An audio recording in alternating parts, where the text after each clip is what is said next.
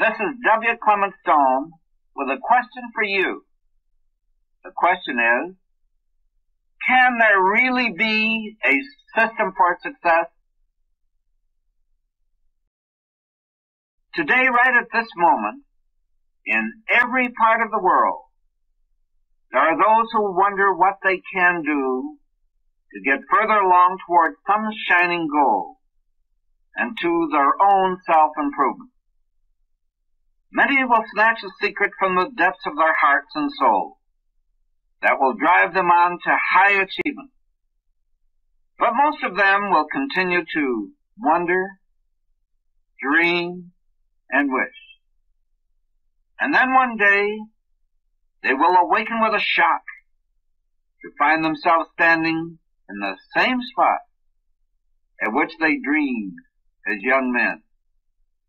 But now, they have lost their dreams, and they wonder why. Everyone wants something, no matter what it is. Money, position, prestige, some special achievement, the opportunity to be of service to his fellow men, love, a happy marriage, and a happy home. Everyone yearns for some kind of fulfillment, success in some form, to be happy, to be healthy, to be wealthy, and to experience the true riches of life. These are universal desires, and it's these inner urges which inspire us to action. You and I are no exception, and you have the same opportunities as other men and women in high or low places to succeed or to fail. In this land of unlimited opportunity, where many have brought their good desires into reality, and where others have fallen into the wayside of life. Why does one man succeed and another fail? There is an answer, and it will be found in this magic cassette. For there are formulas, prescriptions, recipes, rules, principles, systems, even treasure maps, if you please, which when followed in proper sequence, bring the good things in life to those who seek them. Often the rules for success are so simple and so obvious, they aren't even seen. But when you search for them, you too can find them. And during the search, something wonderful happens. You acquire knowledge. You gain experience. You become inspired. And then you begin to recognize the necessary ingredients for success. Several years ago, I accepted an invitation to visit Kentuckiana Children's Center at Louisville, Kentucky. I had heard that Dr. Lorraine Golden, its directress, had given up a large income from her private practice to use her talents, experience, and the help of a higher power to help crippled children walk. As I toured the clinic, I noticed everything was spotlessly clean. I stopped when I saw a little girl seated in a chair. "What's your name?" I asked gently. "Jenny," she replied. The girl's mother was seated nearby, so I asked her to tell me about Jenny. The mother's eyes looked into mine as she said, "Jenny is 6 years of age. For the first 4 years of her life, she was a cripple, unable to walk. We didn't have money, so I brought her to the clinic. Dr. Golden told me that Jenny had a nerve blockage. Now, Jenny can walk." The mother hesitated. From her expression, I felt she had something more to say, something personal. So I waited. "Mr. Stone, I want you to know that..." She hesitated again, and then she said it. "Outside my church, this is the only house in which I feel the presence of God." When she finished, her head was bowed as if to hide her emotions and perhaps a tear. Jenny, the little girl who couldn't walk for the first 4 years of her life, walked over to her mother, put her arms around her, and kissed her. And as I continued my tour through the clinic, I realized that it was a driving desire of Dr. Golden which had made Kentuckiana a reality. A generous, dedicated, self-sacrificing desire that could not be held down. But to move one to action, desire must be joined to ambition and initiative. How does one develop ambition when he isn't ambitious? How does he develop initiative when he doesn't have it? How do you motivate yourself or another person to action? These are the questions I've often been asked by persons in all walks of life. Parents, teachers, ministers, salesmen, sales managers, executives, and high school and college students. First, develop the desire, I respond. But how do you germinate a desire? How do you begin? These answers will become self-evident as you listen. Listen for the message that is applicable to you. Remember, there is magic in desire. Also, magic lies in the skill of the magician. And skill depends upon three necessary ingredients. In fact, continuous success in each human activity always depends upon these three same important ingredients. This I learned, and this I proved, as I first developed my sales system that never fails, which later led me to an amazing discovery, the success system that never fails. I've seen the principles of success at work in the lives of hundreds of men and women in every field of endeavor.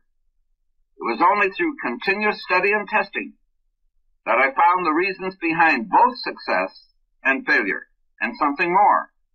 How to motivate those who had failed later to succeed. In the belief that that which remains with you when you share with others the good and the beautiful will multiply and grow, I am sharing with you in this cassette the techniques for success as I have found them to be. And I know from experience that if you will take a journey with me through this recording on a treasure hunt, you too will be able to use the success system that never fails to bring your worthwhile desires into reality. An old Hindu legend states that when the gods were making the world, they said, "Where can we hide the most valuable of treasures so they will not be lost? How can we hide them so that the lust and greed of men will not steal or destroy them?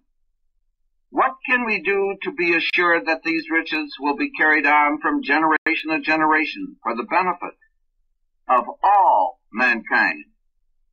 So in their wisdom, they selected a hiding place that was so obvious it wouldn't be seen. And there they placed the true riches of life, endowed with the magic power of perpetual self-replenishment. In this hiding place, these treasures can be found by every living person in every land who follows the success system that never fails.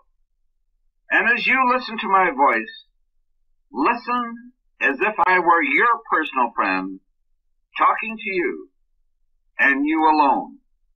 For this magic cassette is dedicated to you and all who seek the true riches of life. I was 6 years old and scared.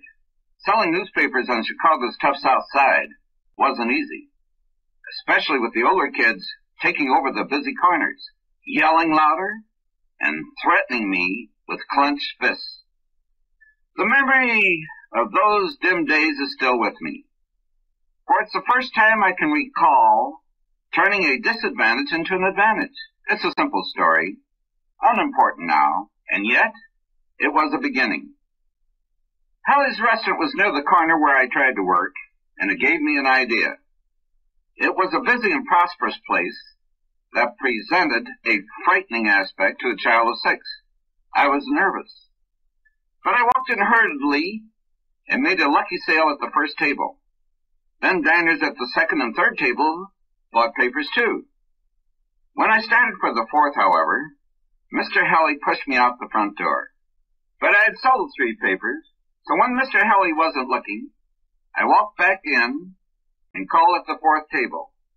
Apparently, the jovial customer liked my gumption. He paid for the paper, gave me an extra dime before Mr. Helly pushed me out once again. But I had already sold 4 papers and got a bonus dime besides. I walked into the restaurant and started selling again. There was a lot of laughter. The customers were enjoying the show. One whispered loudly, "Let him be," as Mr. Helly came toward me. About 5 minutes later, I'd sold all my papers. The next evening, I went back. Mr. Helly again ushered me out the front door. But when I walked right back in, he threw his hands in the air and exclaimed, "What's the use?" Later, we became great friends, and I never had trouble selling papers there again. Years later, I used to think of that little boy, almost as if he were not I, but some strange friend from long ago. Once after I'd made my fortune, was head of a large insurance empire, I analyzed that boy's actions in the light of what I had learned. This is what I concluded. 1. He needed the money. Newspapers would be worthless to him if they weren't sold. He couldn't even read them. The few pennies he had borrowed to buy them would also be lost. To a 6-year-old, this catastrophe was enough to motivate him, to make him keep trying. Thus, he had the necessary inspiration to action. 2. After his first success in selling 3 papers in the restaurant, he went back in, even though he knew he might be embarrassed and thrown out again. After 3 trips in and out, he had the necessary technique for selling papers in restaurants. Thus he gained the know-how. 3. He knew what to say, because he had heard the older kids yelling out the headline. All he had to do when he approached a prospective customer was to repeat, in a softer voice, what he had heard. Thus he possessed the requisite activity knowledge. I smiled as I realized that my little friend had become successful as a newsboy by using the same techniques that later flowered into a system for success that enabled him and others to amass fortunes. But I'm getting ahead of myself. For now, just remember those 3 phrases. Inspiration to action, know-how, and activity knowledge. They are the keys to the system. Memorize them. Even though I was raised in a poor, rundown neighborhood, I was happy. Aren't all children happy regardless of poverty if they have a place to sleep, something to eat, and room to play? I lived with my mother in the home of relatives. As I grew older, the grandfather of a girl who lived on the top floor of our apartment building sparkled my imagination with stories of cowboys and Indians while we ate puff rice and milk. And each day, when he tired of his storytelling, I'd go downstairs in the backyard and live the part of Buffalo Bill, our great Indian warrior chief. My pony, made out of a stick or an old broom, was the fastest in the West. Picture a working mother seeing her young son in bed at night and asking him to tell about his day's experience. Those that were good, those that were bad. Picture him, after they had talked for a while, getting out of bed and kneeling beside his mother while she prayed for guidance. Then you have the feeling of the beginning of my search for the true riches of life. Mother had a lot to pray for. Like all good mothers, she felt that her son was a good boy. But she was concerned because he was keeping bad company. And she was particularly disturbed that he developed the habit of smoking cigarettes. Tobacco was costly, so I used to roll coffee grounds in cigarette paper when tobacco was not available. Perhaps it made me feel important, for another boy and I smoked only when other boys and girls were around, taking particular pleasure if they seemed shocked. When we had company at home, I would demonstrate how grown up I was by smoking a homemade cigarette. A pattern was being established, but it wasn't good. Like other kids who get started in the wrong direction, I played hooky. I didn't have any fun doing it. I felt guilty. Perhaps that was the way I tried to show that I was different from the other boys in my group. But there was one good thing I did do. At night, when my mother and I would talk, I would tell her the truth, and I would tell her everything. My mother's prayers for guidance were answered. She enrolled me in Spalding Institute, a parochial boarding school at Napoleon, Illinois. There, through exposure to a wholesome environment in which the three ingredients of the success system that never fails were employed, something happened. Something good. Where can one develop inspiration to action, to search for self-improvement, better than in a religious school? And who has greater know-how and the necessary knowledge to teach character than those who are devoting their entire lives to the church, striving to purify their own souls while trying to save the souls of others? As the weeks passed into the months into years, I developed a secret ambition to be like my religious father, the pastor, whom I admired and loved. But I also loved my mother, and I missed her very much. Like so many boys living away from home at private schools, I was homesick. And like them, every time I saw my mother or wrote to her, I would beg her to bring me home permanently. After 2 years at Nauvoo, she felt I was ready. Equally important, she was ready. Or perhaps it was motherly love, for she too longed to have me with her. Although there was some question of my ability to adjust to a new environment, she knew that she could always send me back to Nauvoo if it became desirable. I was ready, and she was too. Early in life, Mother had learned to sew, and because she had initiative, talent, and sensitivity, she became proficient at it. Shortly after I left for Nauvoo, she realized that a change of home and business environment was desirable for her. She was now in a position to do something about it, for she didn't have to be concerned with arranging for someone to care for me while she was at work. She obtained a position in a very exclusive ladies' import establishment known as Dillon. Within 2 years, she was in complete charge of all designing, fitting, and sewing, and she had developed a reputation among the exclusive clientele of being an outstanding designer and dressmaker. Her earnings were sufficiently great to enable her to get her own apartment in a nicer neighborhood. Within a block of our apartment was a rooming house where the landlady did her own home cooking, and I had my meals there. The food was wonderful.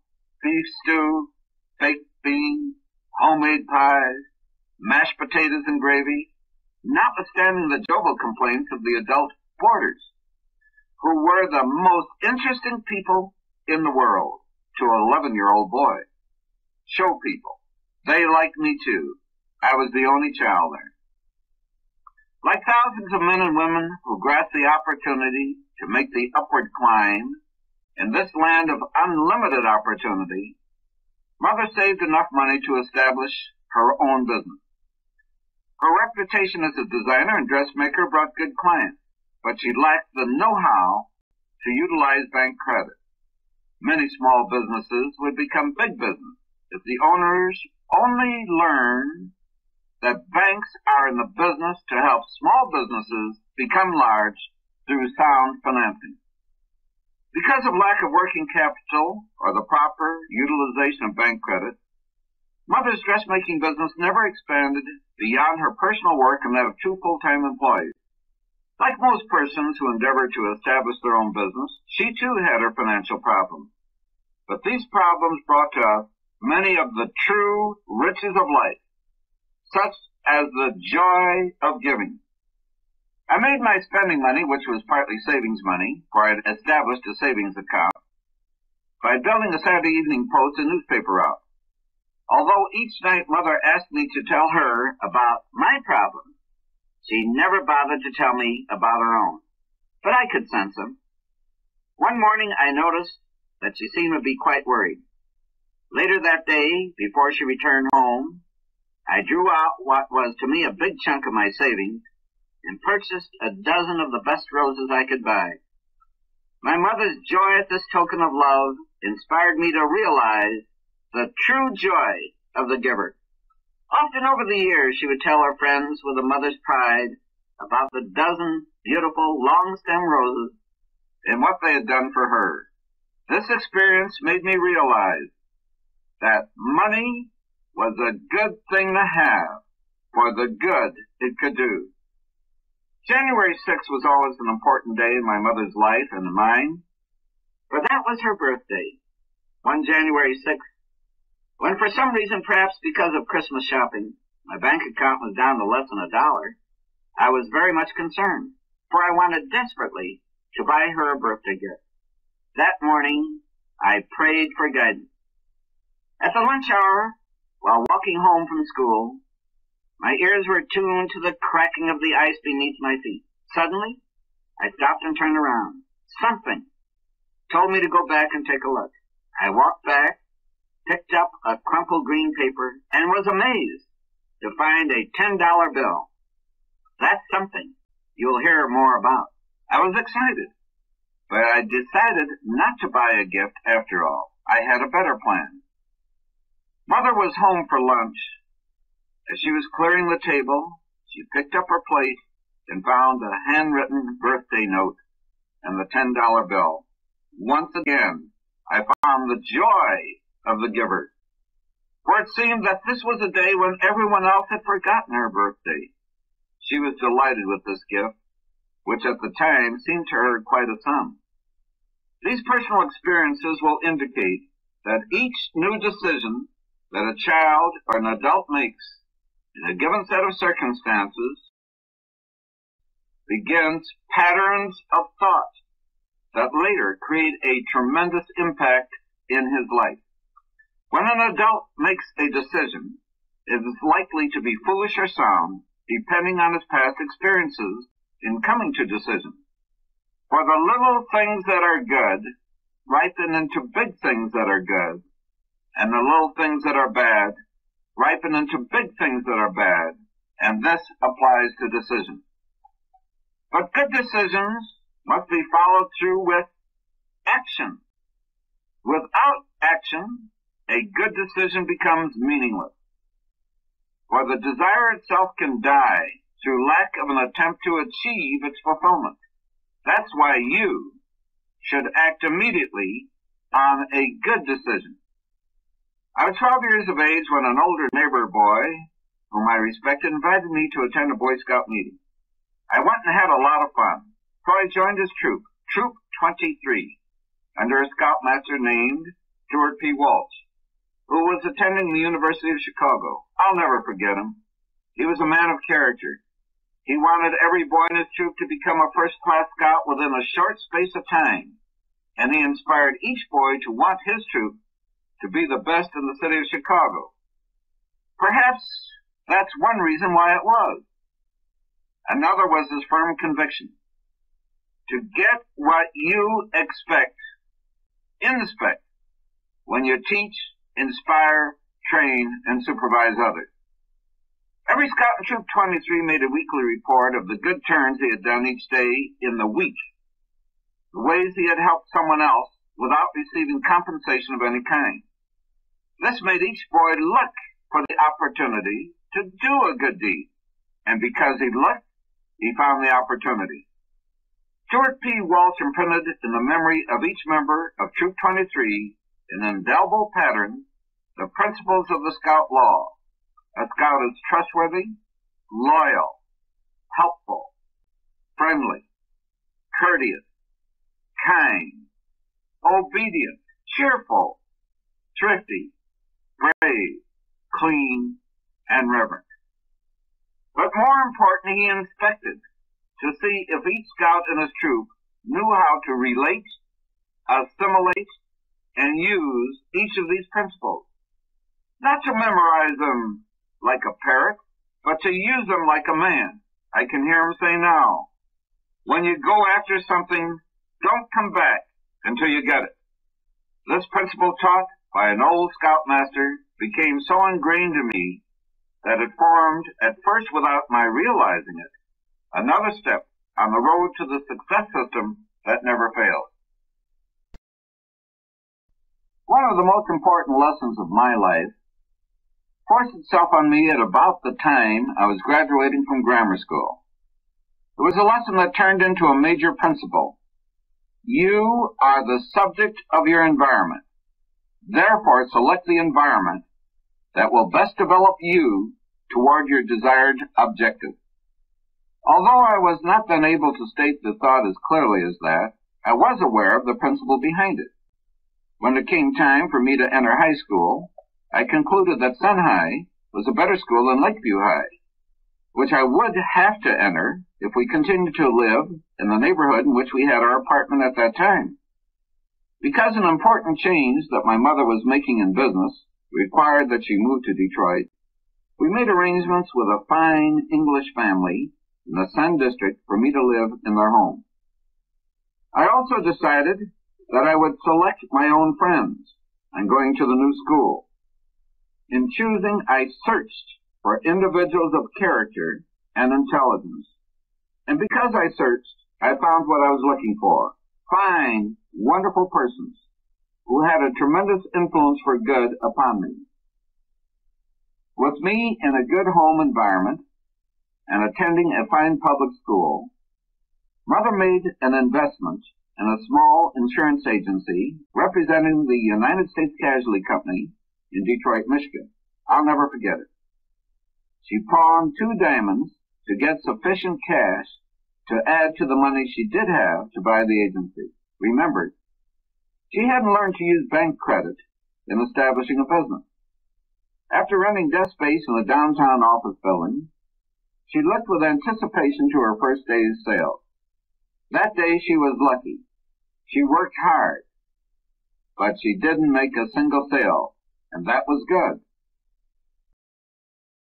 For every adversity carries with it the seed of an equivalent or greater benefit. What do you do when everything goes wrong? What do you do when there's no place to turn?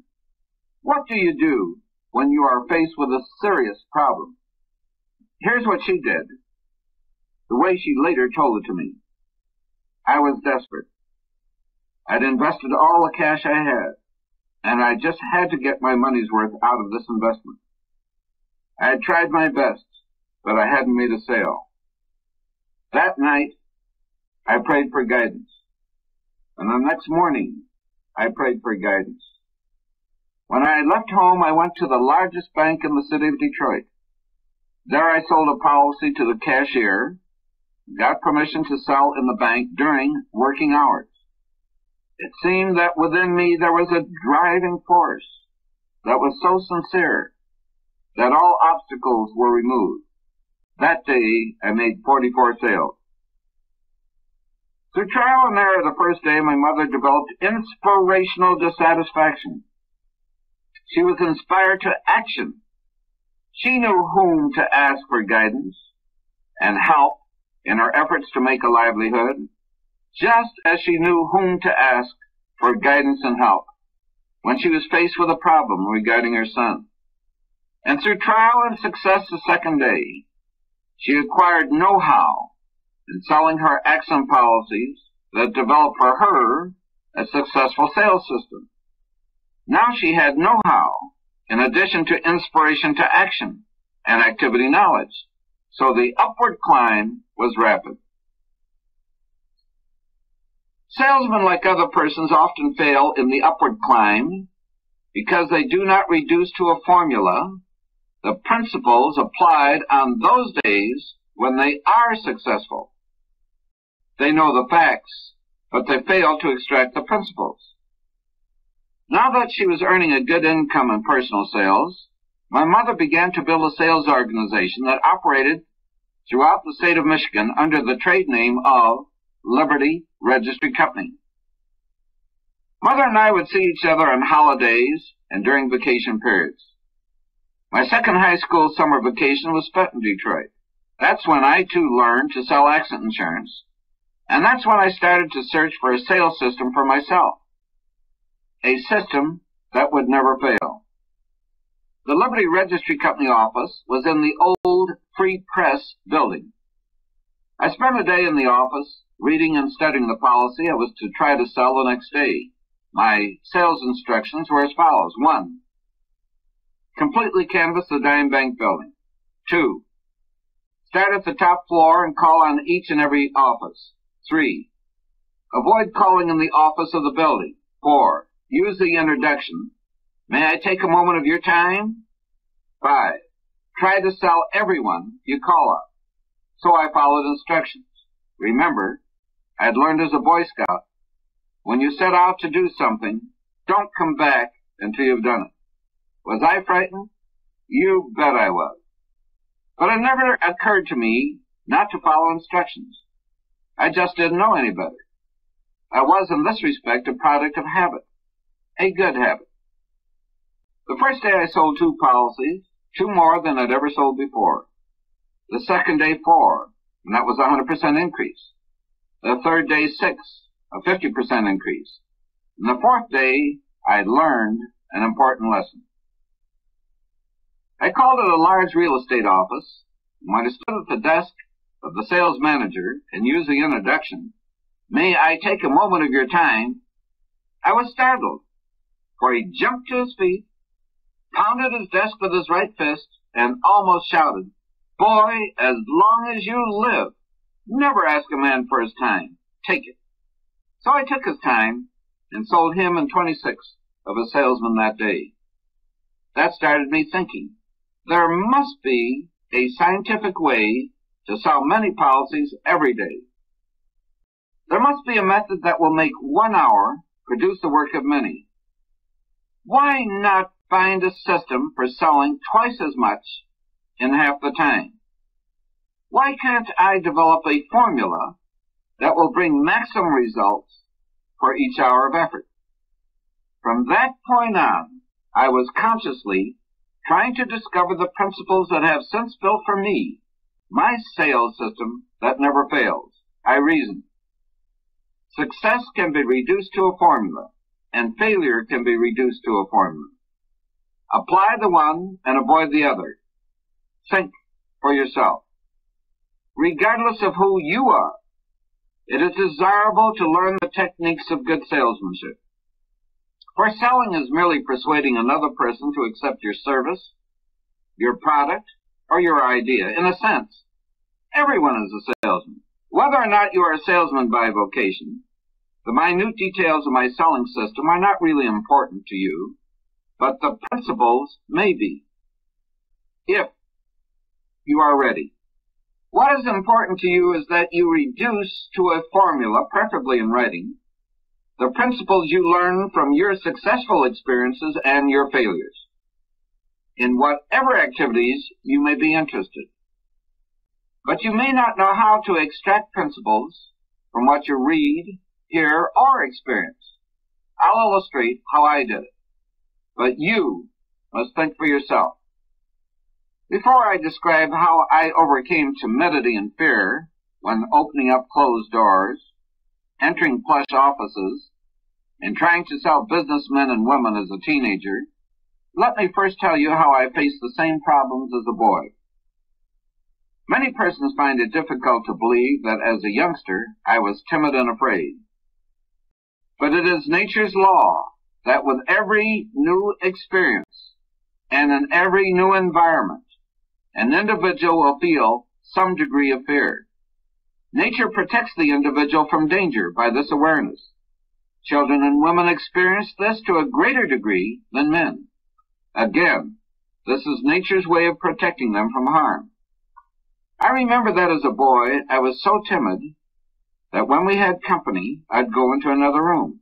And during a thunderstorm, I would hide under the bed. One day I reasoned, if lightning is going to strike, it'll be just as dangerous whether I'm under the bed or in any other part of the room. I decided to conquer this fear. My opportunity came, and I took advantage of it. During a thunderstorm, I forced myself to go to the window and look at the lightning. An amazing thing happened. I began to enjoy the beauty of the flashes of lightning through the sky. Today, there is no one who enjoys a thunderstorm more than I do. Although I called in each office in sequence in the Dime Bank building, I had not let the fear of opening a door, particularly when I couldn't see what was on the other side.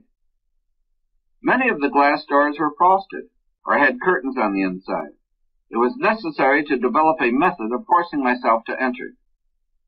Then, because I searched, I found the answer. I reasoned. Success is achieved by those who try. Where there's nothing to lose by trying, and a great deal to gain if successful, by all means try. The repetition of either of these self-motivators satisfied my reason.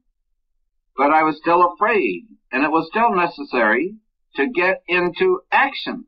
Fortunately, I struck upon the self-starter. Do it now. Because I'd learned the value of trying to establish the right habits and the harm of acquiring wrong habits, it occurred to me that I could force myself to action as I left one office if I would rush quickly into the next one. Should it occur to me to hesitate, I would use the self-starter, do it now, and immediately act on it. This I did. When once inside a place of business, I was still not at ease, but I soon learned how to neutralize the fear of talking to a stranger. I did it through voice control. I found that if I spoke loudly and rapidly, hesitated where there would be a period, comma, or other punctuation if the spoken word were in writing, kept a smile in my voice, and used modulation, I no longer had butterflies in my stomach. Later I learned that this technique was based on a very sound psychological principle. The emotions, like fear, are not always immediately subject to reason, but they are always subject to action. When thoughts do not neutralize an undesirable emotion, action will. The sales manager in the real estate office hadn't liked the introduction. May I take a moment of your time?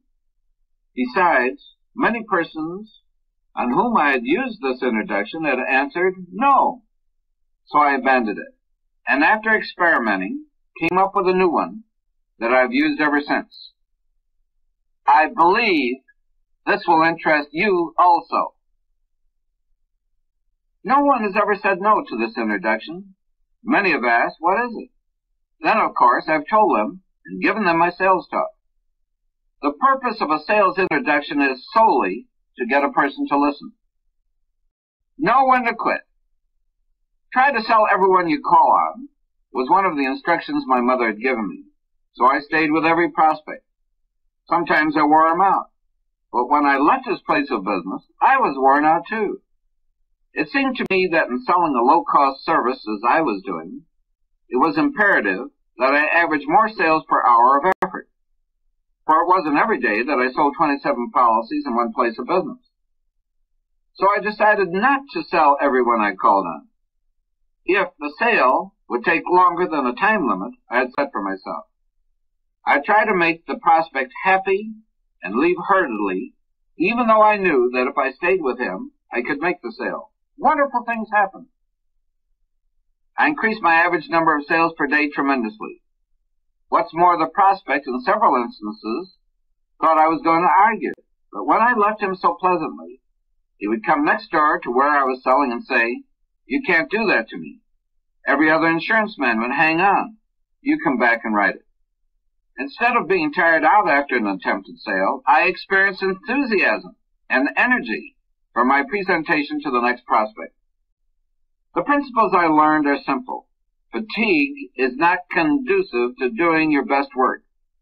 Don't reduce your energy level so low that you drain your battery. The activity level of the nervous system is raised when the body recharges itself with rest.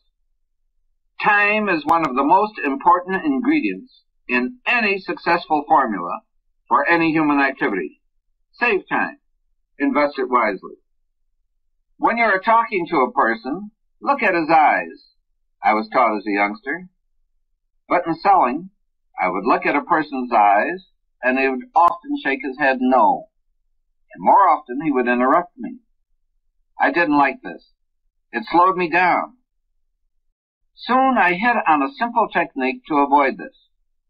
Get the prospect to concentrate through his senses of sight and hearing on what I had to show him and on what I had to say. I pointed to the policy or sales literature and looked at it as I gave my sales talk. Because I looked where I was pointing, he looked too. If out of the corner of my eye I saw a prospect shake his head no, I paid no attention. Often he would become interested, and I would later close the sale. In a highly competitive game or sport, you play according to the rules, and you don't violate the standards that you've set for yourself, but you play to win. So it is in the game of selling. For selling, like every other activity, becomes a lot of fun when you become an expert. I found that to become an expert, I had to work and work hard. Try, and keep trying is the rule that must be followed to become an expert in anything. But in due course, by employing the right work habits, you do become an expert. Then you experience the joy of work, and the job is no longer work. It becomes fun. Day after day I worked and worked hard, trying to improve my sales techniques. I searched for trigger words and phrases that would set off the right reaction within the prospect. And the right reaction meant that he would buy within a reasonable short space of time. For time meant money to me. I wanted to say the right thing in the right way to get the right reaction. This took practice, and practice is work. Everything has a beginning and an ending. The introduction is the beginning of a sales presentation. How could I end the sale in the shortest space of time in a manner that would make the prospect happy? Because I searched, I made a discovery. If you want the prospect to buy, ask him to buy. Just ask him. And give him a chance to say yes. But make it easy for him to say yes, and difficult to say no. Specifically, use force with such finesse that it is subtle, pleasing, and effective. And here's what I found. If you want a person to say yes, just make a positive statement and ask an affirmative question. Then the yes answer is almost a natural reflex action. Examples. 1. Positive statement. It's a nice day. Affirmative question. Isn't it? Answer. Yes, it is. 2. Mother who wants a child to practice the piano for an hour on a Saturday morning when she knows that the child wants to go out to play. She could say, positive statement, you want to practice for an hour now so that you'll have the entire day to play. Affirmative question. Isn't that true? Answer yes. 3. A sales lady offering the customer a lace handkerchief could say, positive statement, this is beautiful, and it's quite reasonable. Affirmative question. Don't you think so? Answer yes. Affirmative question. May I gift wrap it for you then? Answer yes. The effective close I found is just as simple. Positive statement. So if you don't mind, I'd like to write it for you also if I may. Affirmative question. May I? Answer yes. The stories of my experiences in the Diamond Bank building indicate the techniques I used to begin to develop my sales system that never failed. and why I use them. I was searching for the necessary knowledge for each step that would comprise the entire sales presentation. I was endeavoring to acquire the know-how, the experience of using this specific knowledge through repeated action. In brief, I was preparing myself to develop the habit of using a formula that would consistently obtain outstanding results in sales for me in the shortest possible space of time. Although I didn't realize it then, I was, in reality, getting ready for tomorrow.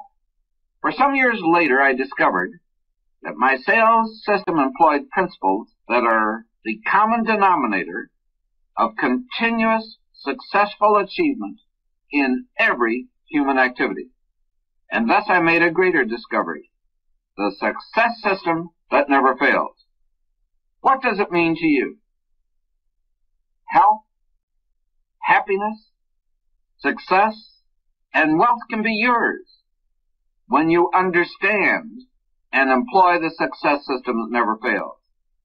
For the system works if you work the system. As you search for the success system that never fails, you will make faster and more permanent progress by keeping in mind the three necessary ingredients, which are, in order of their importance: 1, inspiration to action, that which motivates you or anyone else to act because you want to. 2, know-how, the particular techniques and skills that consistently get results for you. Know-how is the proper application of knowledge. Know-how becomes habit through actual, repetitive experience. 3, activity knowledge. Knowledge of the activity, service, product, methods, techniques, and skills with which you are particularly concerned. It takes less work to succeed than to fail. The use of energy is work. When you or I engage in any activity whatsoever, energy is used. To concentrate your energy on a given task, focus your attention on it, and don't waste your efforts needlessly. Simple as this may seem, that's how you acquire activity knowledge, know-how, and inspiration to action. And that's how I develop my success system that never fails. When you do something, put your heart into it. Give it everything you've got. Then relax. Concentrated attention and effort, then relaxing, became a habit with me shortly after I started to sell accident insurance. First, I'd get a good night's sleep. Selling door to door in stores and offices, and desk to desk in banks and other large institutions used up physical energy, and as a young man, I needed lots of sleep. Next, I made it a practice to make my first business call at a specific time, 9 in the morning. But before making that call, I would condition my mind. I would concentrate, and I would ask for divine guidance and help. I would allow nothing to disturb me. I'd get keyed up. Then I'd move fast every working hour of the day. I tried to make every minute count. At noon, I'd relax with a light lunch and start all over again. If I were working in a city away from home, I'd go back to my hotel, have lunch, sleep for half an hour, and then figuratively start a new day. When I was through working at 5 or 5:30, I was through working. I'd relax and got my mind off selling. By concentrating my efforts on the sale of just one accident policy, I learned almost all there was to know about that one policy. And I learned from experience what to say and how to say it, what to do and how to do it, to sell in tremendous volume. I gained activity knowledge and know-how. I learned how to develop inspiration to action at will. In a sense, like a scientist, I learned from trial and error, trial and success. For I firmly believed that I could develop a memorized sales talk and an organized sales plan that would make sale after sale a possibility. In another sense, like an actor, I could put feeling, emotion, and timing into my memorized talk. When you go to the theater and see a great actor, it never occurs to you that someone else wrote those lines. You may not realize that his actions as well as his words are the same at every performance, for he lives the part. I not only live the part when selling, but also developed the script, and like a good playwright, I improved it at every opportunity. Unlike the playwright, I changed the sales talk to meet changing conditions. But what was said became standardized for such occasions. Thus, if I were interrupted in the beginning of the presentation, I would use one of my standard jokes to relieve tension, rather than give the joke later in the talk as I had originally intended. Work? Yes, it was work. And I had many battles to win over myself. And that was work too. But that was good, for I searched for techniques to control my feelings and emotions. There were times when I used to wonder whether I would ever overcome the fear of calling on the owner or president of a large bank or department store. But I found that conditioning my mind using self-motivators and the simple technique of keeping on trying helped me. The day eventually did come when I could call on the head of a large institution in New York, Chicago, or elsewhere without a feeling of fear, for I had become the product of habit. Like the scientist who finally discovers the success formula for which he is searching, and the actor who lives his part, I found that by doing the same thing, the same way, I developed consistent results. And like the scientist, I found that time was an important ingredient in every formula. Nothing stands still. There is constant change from within and from without.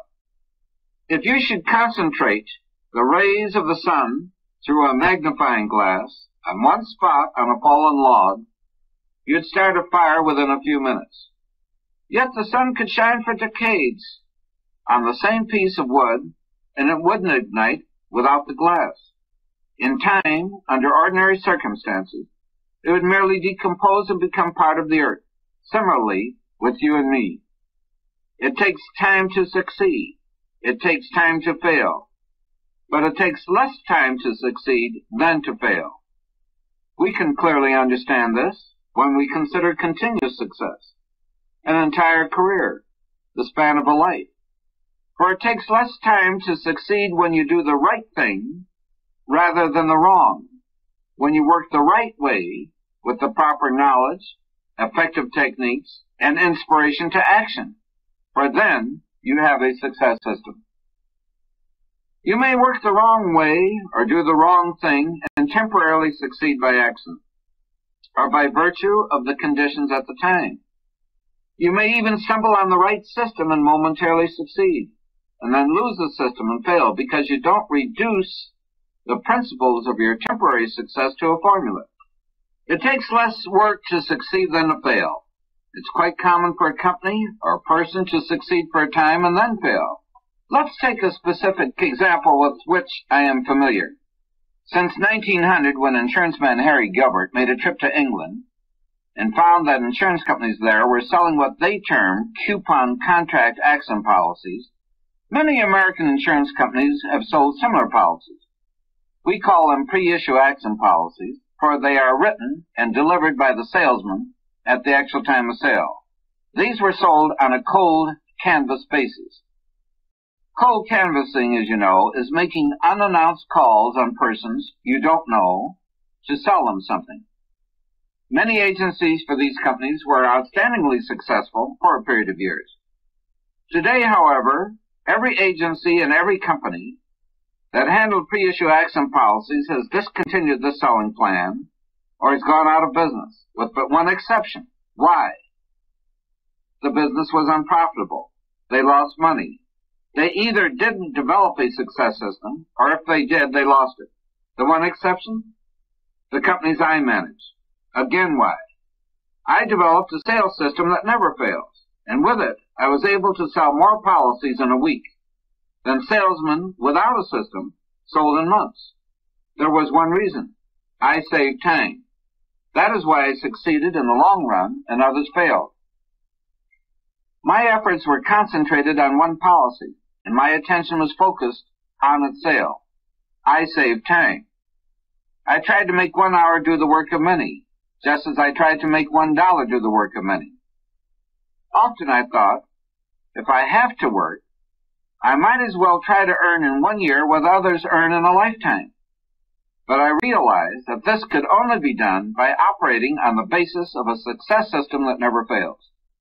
I eventually achieved many worthwhile objectives, including the one regarding annual earnings. And the basic principles I applied to reach my targets in every instance were: 1. Inspiration to action, to be achieved at will. 2. Know-how, to be gained through experience. 3. Activity knowledge. But how does one acquire activity knowledge? There are many ways. I learned all I needed to know to sell personal accident insurance and volume through experience. I learned by doing. In particular, I learned this principle: do what you are afraid to do. Go where you are afraid to go.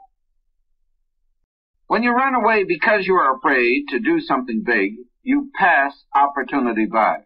During the first few years of my selling career, I was exceedingly frightened when I approached the entrance of a bank, a railway office, department store, or other large institution. So I passed them by. I learned later that I had passed by doors leading to exceptional opportunity, for I found that it was easier to sell in those places than in smaller establishments where I had learned to neutralize my initial fears. And I eventually concluded that outstanding success in sales could be achieved in large institutions, because other salesmen were also. Of course, with the right system, the no can be turned into a yes, but this often takes time. And besides, a big man, a successful man, a man who is built from the bottom up, has a heart. He'll give you a break. He will try to help someone else on his way up. All this I learned. Here's why and how it happened that I first began to develop the habit of selling in large organizations. I was 19 at the time, and my mother sent me on a trip up to Flint, Saginaw, and Bay City, Michigan, to renew established business and to sell new prospects. Everything went fine at Flint. In Saginaw, I was in real selling trim. My daily sales were outstanding. Since we only had 2 renewals in Bay City, I wrote to ask my mother to send notices to them so I could continue working in Saginaw. Don't run away from good fortune or success has always seemed a wise motto to me. But my mother telephoned, gave me orders to leave Saginaw and go to Bay City. I didn't want to, but I went. Orders are orders. Perhaps it was rebelliousness, although I like to consider it righteous indignation. But when I reached my hotel in Bay City, I took the 2 renewal names and threw them in the upper right-hand dresser drawer. Then I went to the largest bank and interviewed the cashier, a man by the name of Reed. I didn't know it then, but he had just been made cashier. In the course of our conversation, he pulled out a metal identification tag and said, "I've had your policy and key tag service for 15 years. I bought it originally when I was working in a bank in Ann Arbor. I was transferred here quite recently. I thanked Mr. Reed and asked for permission to speak to the others, which he granted. I let each prospect know that Mr. Reed said he had carried our service for 15 years and had granted me permission to speak to him. Results? Everyone bought. With this momentum, I kept on going from store to store, office to office. I call on banks, insurance offices, and other large institutions. I call on everyone. I just mowed them down. I averaged 48 policies per day for the 2 weeks I was in Bay City.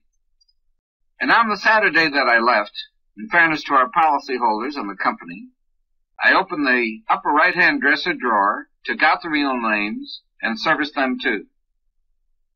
The principle became crystal clear to me. Do what you're afraid to do. go where you are afraid to go. When you run away because you are afraid to do something big, you pass opportunity by. I later realized that I'd passed opportunity by for many reasons other than fear. And although you must have experience to develop know-how, you can acquire activity knowledge if you are willing to learn from those who are willing to teach, and from the experience of others, and from books. I should have realized this before the age of 19. It seems so obvious to me now. Yet there are many teenagers who, like me at that time, drop out of high school. They have an argument with the teacher, or they don't have the right study and work habits, or they want to earn money, or they feel they're grown up, or perhaps resent regimented authority. But fortunately for me, I developed the desire and willingness to learn from those who were willing to teach and from books. And a willingness to learn can turn temporary failure into success in the long run.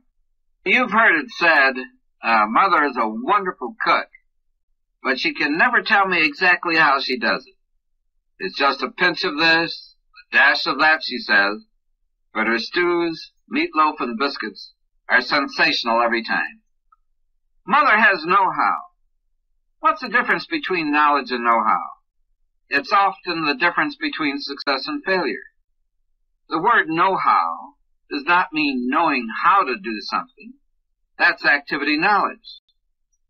Know-how is doing that something the right way with skill and effectiveness, and with a minimum expenditure of time and effort.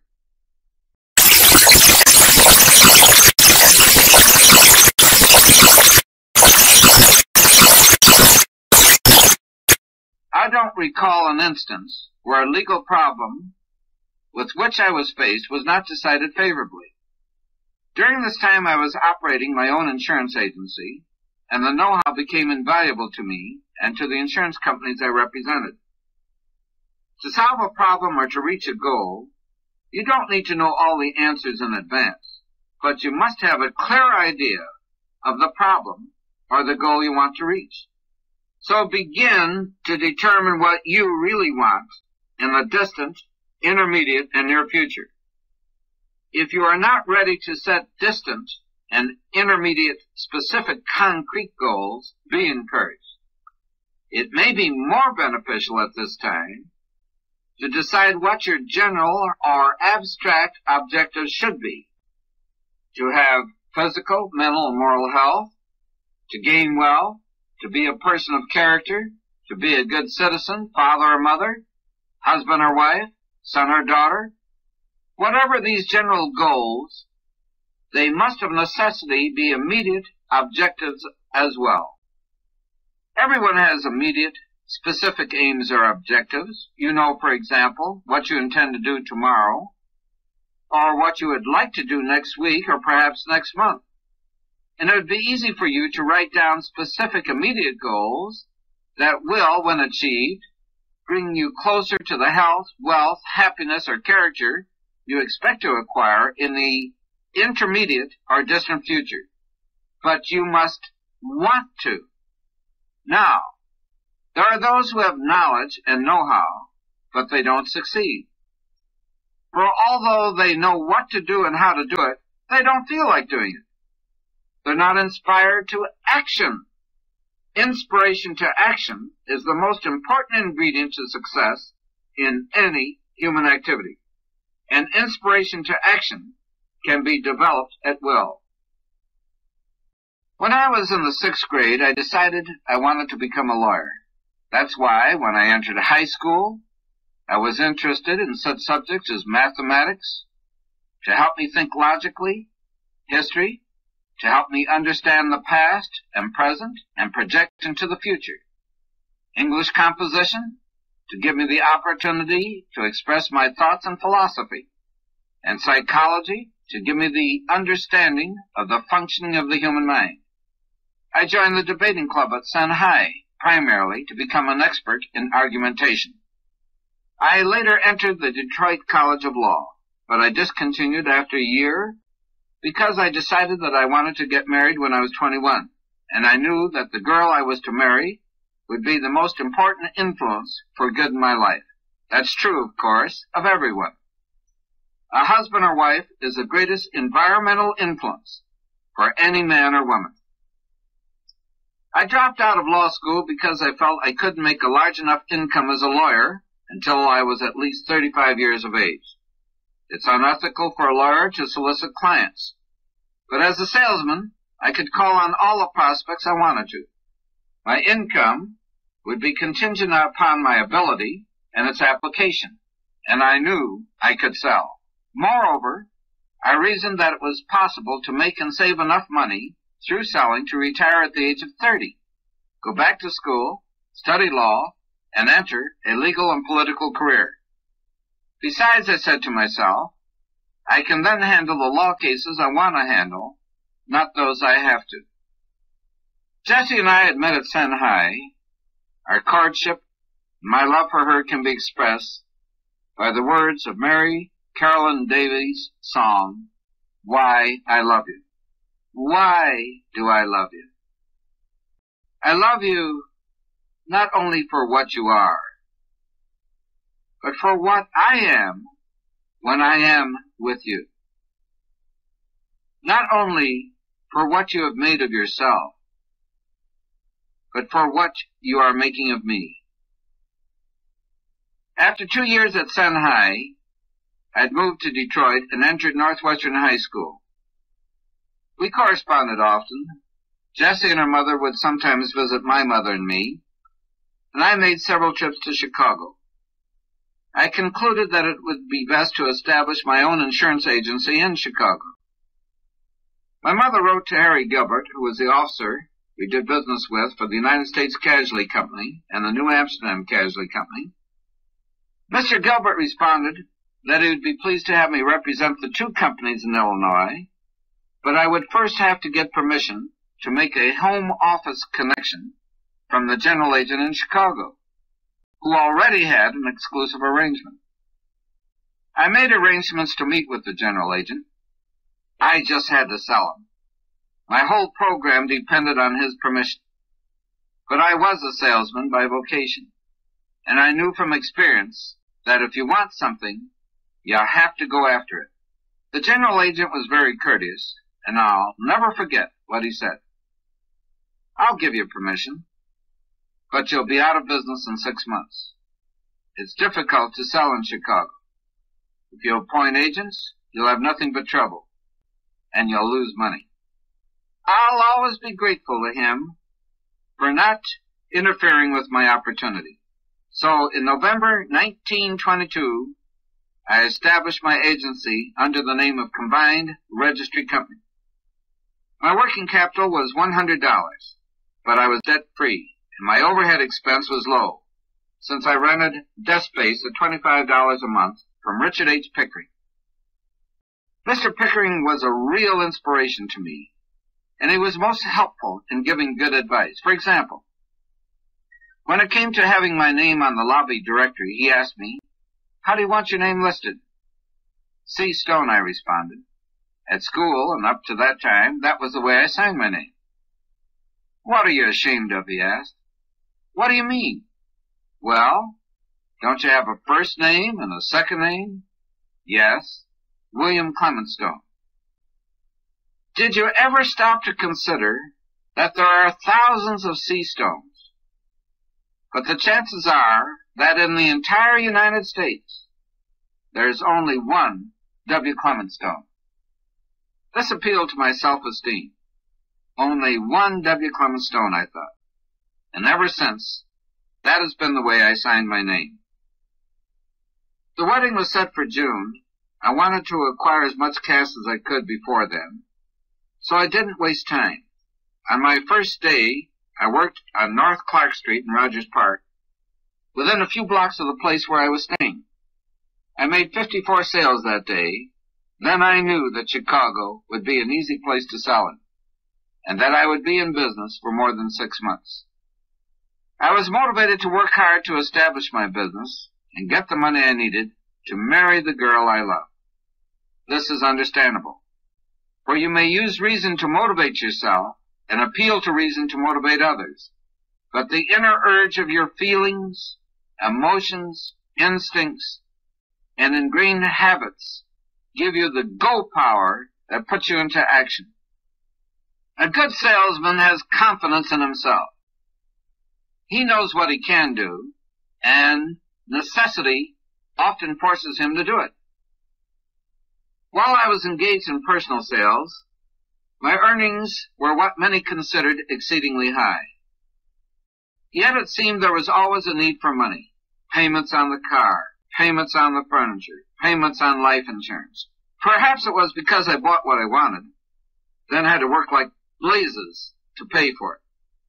I'd leave home in the morning with very little cash, for I knew I'd have substantial sums by the end of the day. For example, the first time I worked Joliet, Illinois, I arrived at 8:30 in the morning with 10 cents in my pocket. That didn't bother me. On the contrary, it inspired me. I checked into the Woodruff Inn, then walked across the street, and had breakfast, a hot dog and a glass of milk. There's been inflation since. Joliet was only 40 miles from my home, yet I took the train instead of driving, and stayed at a hotel instead of returning home each night. On the train I'd relax, for I had developed the ability to sleep anywhere, at any time, under almost any circumstances. So in a railroad coach, I just put my elbow on the windowsill, rest my head on my hand, and fall asleep. But I always did something more before falling asleep. I'd condition my mind. I prayed for guidance and help. Staying at a hotel instead of returning home each night gave me a minimum of 10 hours sleep, for traveling time was saved. With the extra sleep, I'd be in peak condition. When I sold, I deliberately got keyed up and put everything I had into my sales presentation. Many salesmen have poor days because they are fatigued. Their batteries need recharging. They need rest. But when I called on my prospect, I was rested. Again, before I called on a prospect, I conditioned my mind. And when I made my sales presentation, my energies were concentrated on one thing only, the job at hand. To make the sale in the shortest possible space of time, in a manner that would clearly give the purchaser a concept of what he was buying, and to sow seeds of thought so he would renew his policy year after year on the renewal date with little sales resistance. For I realized one way to make a fortune is to sell a necessity that is low in cost and repeats. The fortune is made in the repeat business. At Joliet, I made my greatest sales record up to that time, an average of 72 policies per day for 9 working days. And it was the morning after that eventful day, when I sold 122 policies, that I resolved to begin to multiply myself to start building an organization. At the end of that day, I was happy, but tired. I went to bed earlier than usual, and that night I sold policies in my sleep. The next morning I realized I had reached my peak in personal sales. At breakfast I reasoned, if I make 122 sales each day and then sell policies in my sleep, it won't be conducive to a healthy mind. Now is the time to build an organization. Now is the time to multiply myself. And when I completed the Joliet assignment, I fulfilled the promise I made to myself to start to hire salesmen immediately. When I did, an amazing thing happened. I encountered powers unknown to me. I raised my horizons, for I recognized a principle I could use, and when I did, I saw opportunity and grasped it. What I saw and what I did marked the beginning of a financial empire. It was very simple. I placed a 4-line ad for salesmen in the classified ad section of the Chicago Sunday Tribune. I had inspiration to action, but I lacked know-how and knowledge in the skill of hiring. Nonetheless, after much thought, I constructed a 4-line ad that has required very little change over a period of many, many years. It got results. At times, fantastic results.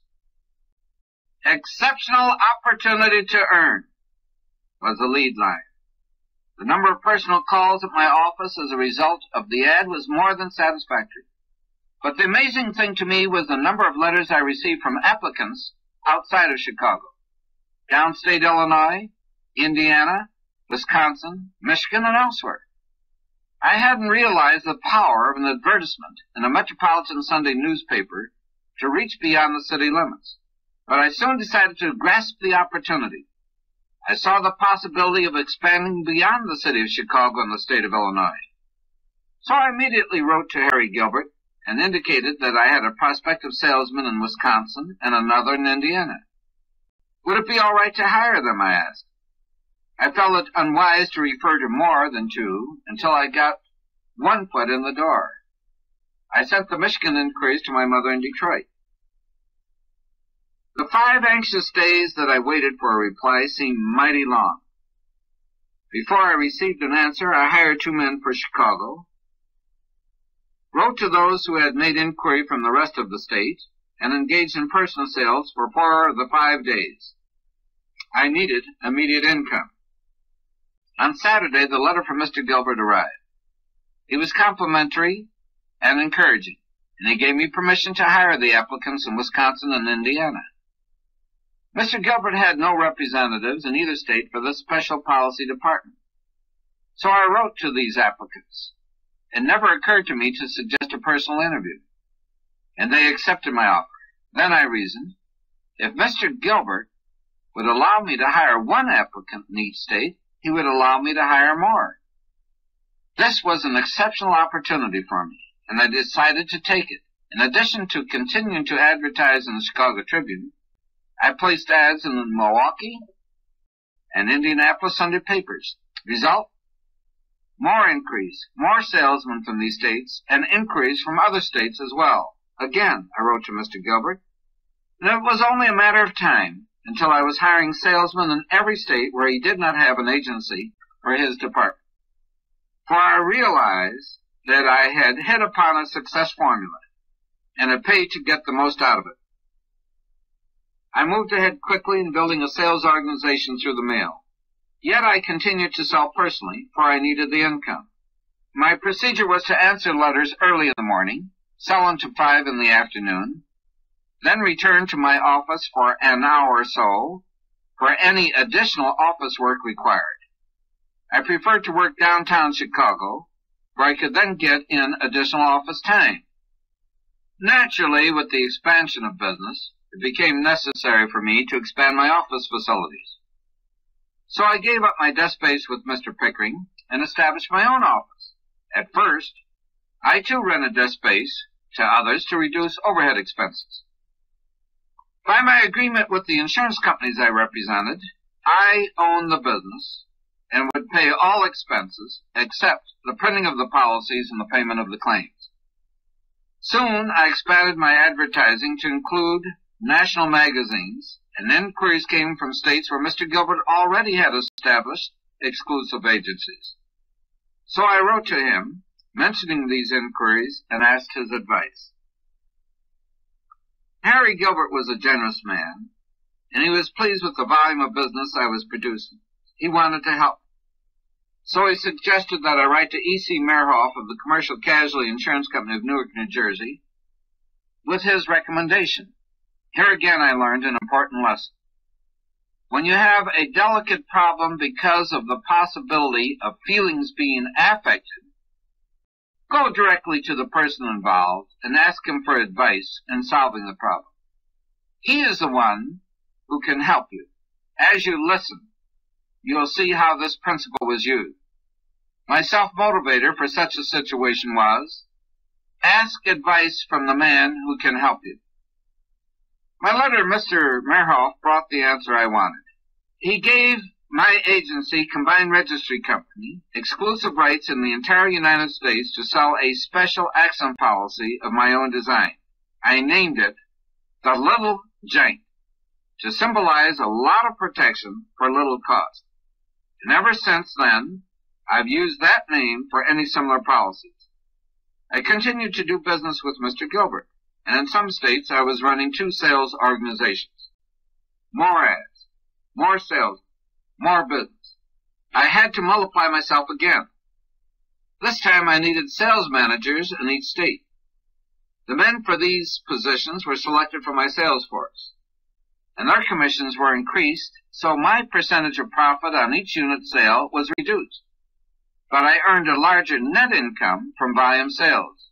Eventually, my organization was selling several 100,000 policies a year. The sales managers were motivated to do their best.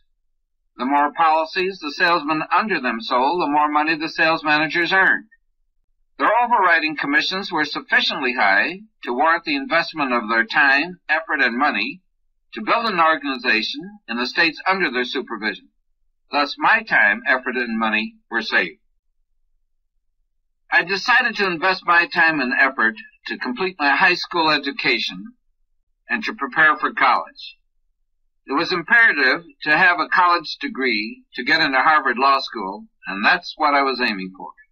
It doesn't take much business experience to realize that it's common sense to continue to gain knowledge, to become educated. I knew it was possible for me to make a fortune without a high school education. Many great Americans have. But from studying their biographies, I found that they continued to learn after they left school. Besides, there's more to life than making money. I've already said that I dropped out of high school in Detroit. My mother was on a business trip at the time, and one of my teachers and I had a disagreement concerning his capacity to evaluate my ideas. For some reason, he reported this to the principal, who called me to his office.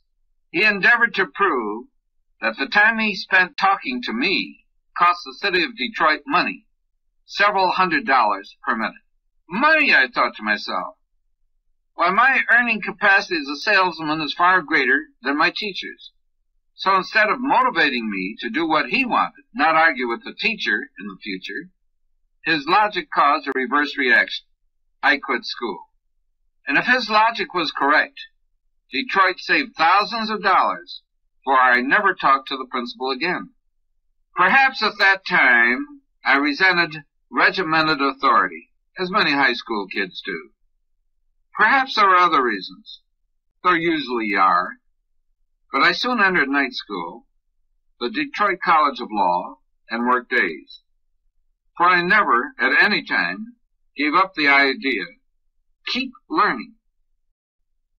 The economy of the nation was growing rapidly as my national sales organization grew. My business was moving forward swiftly. Now I was in a position to go back to school. First night school, then day school at the YMCA. Upon graduating from the Y, I entered Northwestern University in Evanston, where I was living.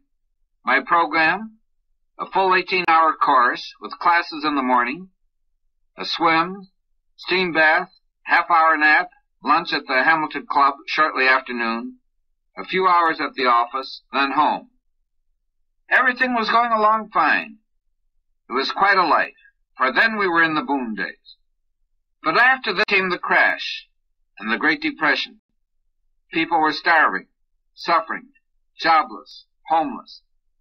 Fear crippled the nation, and the wealthy became poor almost overnight. Yet out of this disaster came individual and national strength, as the negative attitudes of people were changed to positive. Enlightenment, courage, appreciation of opportunities, the will to work, and most of all, the people returned to their churches for guidance. I didn't at first realize the impact of the market crash and the economic upheavals that followed, but I saw danger signals that motivated me to action. On LaSalle Street in 1930, I'd often meet a friend, someone I admired for his business success in the late 20s. After a friendly chat, just before shaking hands to say goodbye, he would ask, by the way, Clem, can you lend me $10 until Tuesday? I'd lend him the $10, but the Tuesday he was referring to never seemed to come. These experiences made me think. For although I had a sales system that never fails me, and I had complete confidence in my ability to meet any situation that might arise, I reasoned. Even the keenest minds in the nation lost fortunes when the market crashed. Who am I not to recognize this? It's time to build cash reserves for an emergency, or be prepared to grasp a great opportunity should either arise. I wasn't what you would call the saving kind. I'd buy what I wanted, then work to pay for it.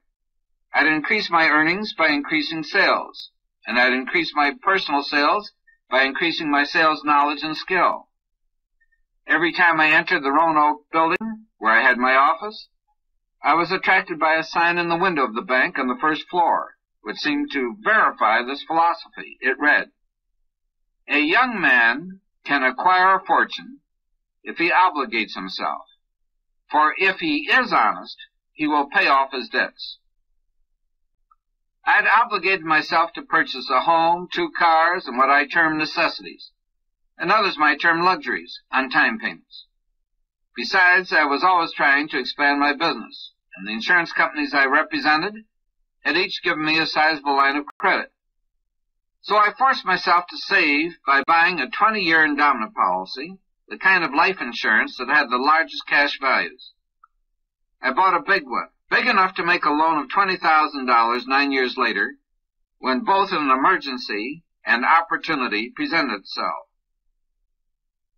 And I did this notwithstanding the fact that I had debts.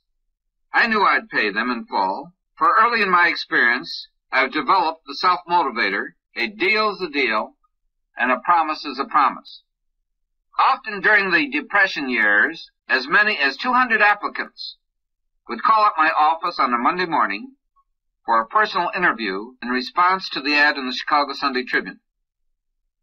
A line would start outside the office door in the Roanoke building and extend around the entire 7th-floor hallway. Experts may scoff, but I knew then, as I know now, that I had the ability to evaluate an individual rather accurately within a few minutes. For my selling experience made me sensitive to another person's reactions and enabled me to interpret them correctly. I developed a technique that enabled me to move rapidly to select those I wished to hire and to eliminate those I thought would not qualify without making them lose face. Here's what I did. 1. Everyone was given the same literature that was sent to an applicant who applied through the mail. I didn't bother to take names and addresses of any applicant on the first interview. 2. Is he a man of character? Is his attitude positive or negative? Is he willing to learn? These were the questions I asked myself. 3. If I didn't believe an applicant qualified, I tried to be as courteous and thoughtful of his feelings as possible. I'd say, in fairness, I plan to interview everyone. Here's the literature that explains the entire plan. If you're interested, return for a second interview. I knew that few would return because of the requirement of a cash deposit, but the applicant did save face. 4. Those men I wanted, I got. My procedure was exactly the same as with the applicants I wanted to eliminate, with this exception. I'd say, read the literature, and keep in mind that I'll prove to you by actual demonstration how easy it is for you to earn a large income. If the plan appeals to you, we'll get you licensed immediately. I'll do all the selling for a full day and turn the commissions over to you. Then I'd take a minute or two to tell him what large commissions I'd made on a salesman's basis the previous week. When an applicant was broke and the sales manager offered to do the work and turn the commissions over to him, he was willing to see what it was all about. Then when he received $30 to $50 in cash at the end of the first day, the opportunities were apparent. In those days, $1 was a lot of money. I had pity and compassion for the has-beens. These were men who had made from $15,000 to $30,000 a year in boom days. But they became has-beens, either because they weren't willing to start at the bottom and climb back up, or because their attitudes were so negative that any job they might take would result in failure. Their futures were behind them, unless their employers knew the art of inspiration to action. I tell these experiences because I made a great discovery. I realized that I could train the salesmen I hired by taking them out to sell and demonstrating my sales system to them. In doing this, I began to get the knowledge to develop the know-how in perfecting a success system that never fails for training salesmen, something that I didn't have before. Realizing that my sales representatives needed to receive training, I began to send out a daily one-page sales bulletin. Each contained a successful sales rebuttal or a suggestion that I had personally found effective. You see, I was selling, and I was in selling trim. In the bulletins, I told the salesman what to say and how to say it. Thus, for example, the salesman would be instructed how to make the sale to a prospect who said, "I don't have the money," even if it were necessary for the prospect to borrow the premium from his boss or a neighbor.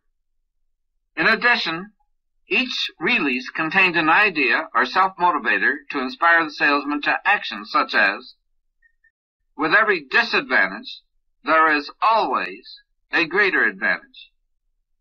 Writing this material helped me crystallize my thinking on paper. It was a step toward discovering my success system that never fails in training others. My problems were small in comparison to those of others who, during the Depression, maintained a negative mental attitude. But I did have problems. Telephone calls, letters, and interviews from my creditors became quite irritating. So one day, I let my creditors know that they were going to get 100 cents on the dollar plus 6% interest from the date of the obligation. They would receive payments in proportion to my earnings. Although this was a statement of my definite decision rather than a request for permission, no one complained. In due course, all were paid in full. By the end of 1939, all the parts of the treasure map had been found by me. 1. Inspiration to action at will. 2. Know-how to acquire wealth and success. 3. Knowledge of how to build a successful and profitable business. 4. And something more, a living philosophy. I knew I had brought together all the elements of my system, for I was put to a severe test in 1939, and I met the test successfully. I realized then, as I realize now, that to succeed in life you need to seek more than a definite major objective, with singleness of purpose. To succeed, you must first seek the essence of many things. And these are the finer things of life. Now, the essence of anything is abstract. It is never found. It is never reached. Yet, if you search for the essence of perfection, you become more perfect. Search for the essence of success, and you become more successful. Search for the essence of achievement, and you achieve more. But in searching for the essence of anything, you also strive for specific major objectives, with singleness of purpose. And thus, with each successful step forward, you get closer and closer to the essence of that which you seek. And when you seek tangible riches and success as you search for the true riches of life, you will find them if this be your desire. The essence of success in any man's life depends on his living philosophy. The essence of a living philosophy is that it must be alive. To be alive, it must be lived. To be lived, you must act. Actions, not mere words, determine the validity of a man's living philosophy. For faith without works is dead. Whether he recognizes it or not, everyone has a philosophy. You become what you think. My living philosophy is this. First, God is always a good God. Second, truth will always be truth, regardless of lack of understanding, disbelief, or ignorance. Third, Man is a product of his heredity, environment, physical body, conscious and subconscious mind, experience, and particular position and direction in time and space, and something more, including powers known and unknown. He has the power to affect, use, control, or harmonize with all of them. Fourth, man was created in the image of God, and he has the God-given ability to direct his thoughts, control his emotions, and ordain his destiny. Fifth, Christianity is a dynamic, living, growing experience. Its universal principles are simple and enduring. For example, the golden rule, do unto others as you would have others do unto you, is simple in its concepts and enduring and universal in its application. But it must be applied to become alive. 6. I believe in prayer and the miraculous power of prayer. Now, what does this philosophy mean to me? It wouldn't mean a thing unless I lived it. To live it, I must apply it. Therefore, I shall give you an illustration of how I applied it in a time of need. Then, it may be more meaningful to you. In 1939, I owned an insurance agency that represented a large Eastern accident and health insurance company. Over 1,000 full-time licensed agents were operating under my supervision in every state in the United States. My contract was verbal, and it provided for exclusive distribution of a specified series of accident policies. Under this working agreement, I owned the business.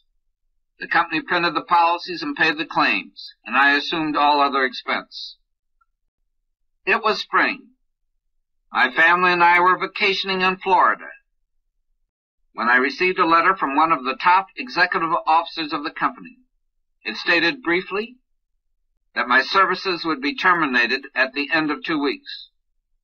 My license to represent the company and the licenses of all my representatives would be canceled on that date. No policies could be sold or renewed after that date, and the president of the company was leaving on a trip and couldn't be reached for 2 months. I was faced with a serious problem. The type of contract I had just wasn't being made anymore. Making a new connection for a national operation such as mine within 2 weeks was an improbability. And the families of the 1,000 representatives who worked for me would also have a problem if I didn't find a solution. Now, what do you do when you have a serious personal problem? A physical, mental, moral, spiritual, family, social, or business problem? What do you do when the walls begin to cave in? What do you do when there's no place to turn?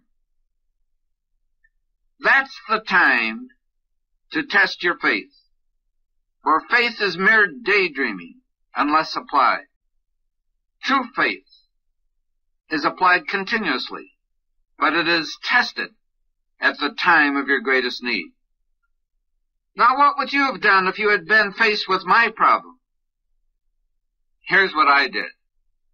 I told no one, but cloistered myself in my bedroom for 45 minutes. I reasoned. God is always a good God. Right is right. And with every disadvantage, there's a greater advantage, if one seeks and finds it. Then I knelt down and thanked God for my blessings. A healthy body, a healthy mind, a wonderful wife, and 3 wonderful children. The privilege of living in this great land of freedom, this land of unlimited opportunity, and the joy of being alive. I prayed for guidance. I prayed for help. And I believed that I would receive them. And I got into positive mental action. On arising, I began to think. And I made 4 resolutions. 1, I wouldn't be fired. 2, I would organize my own accident and health company, and by 1956 would have the largest in the United States. 3, I would reach another specific objective by 1956. This was of such magnitude and so personal that it would be improper to mention it here. 4, I would contact the president of the company, regardless of what part of the world he might be in. Then I got into physical action. I left the house and drove to the nearest public telephone booth to try to talk to the company president, for I didn't want my family to know the emergency with which I was faced. I succeeded because I tried. The president was a kindly, understanding man of principle. He gave me permission to continue operations upon my agreement to withdraw from the state of Texas, where the general agents of the company were having some competitive difficulties with my representatives. We were to meet at the home office in 90 days. We did meet in 90 days. I'm still licensed for that company, and I continue to give it business. When 1956 came, the company I organized in 1939 was not the largest accident and health company in the United States, but it was the largest of its kind, the world's largest stock company writing accident and health insurance exclusively. My specific personal objective had also been achieved. Now, what do you do when you have a serious personal problem?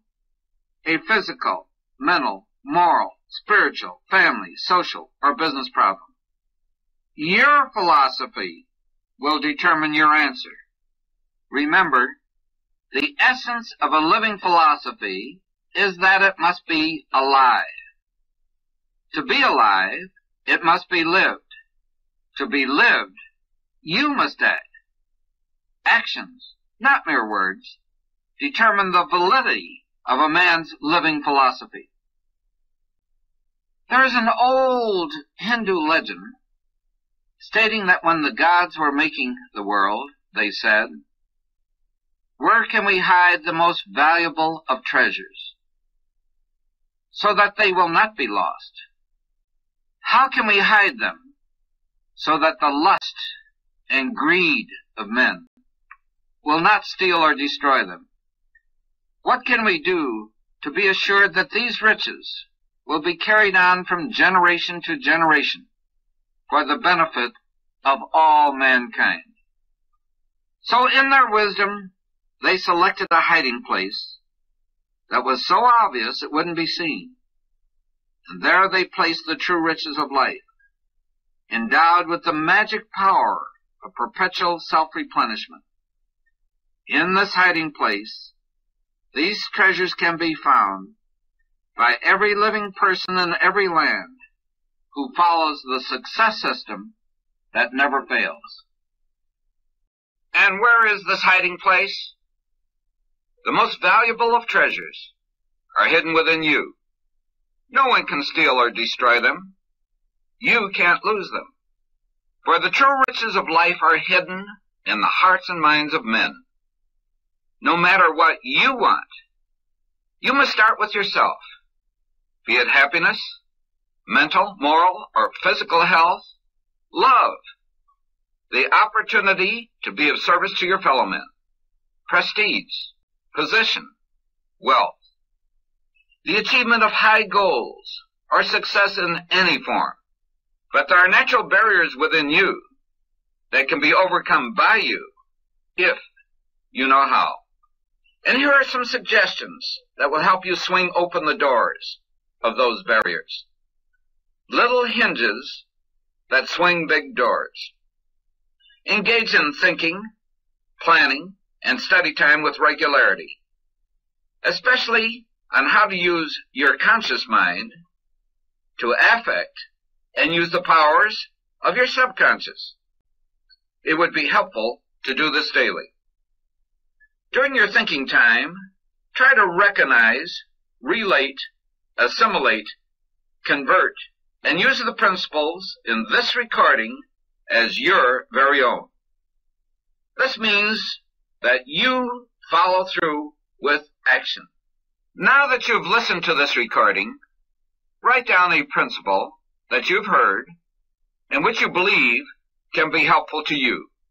Then list the ideas on how you can specifically apply those principles.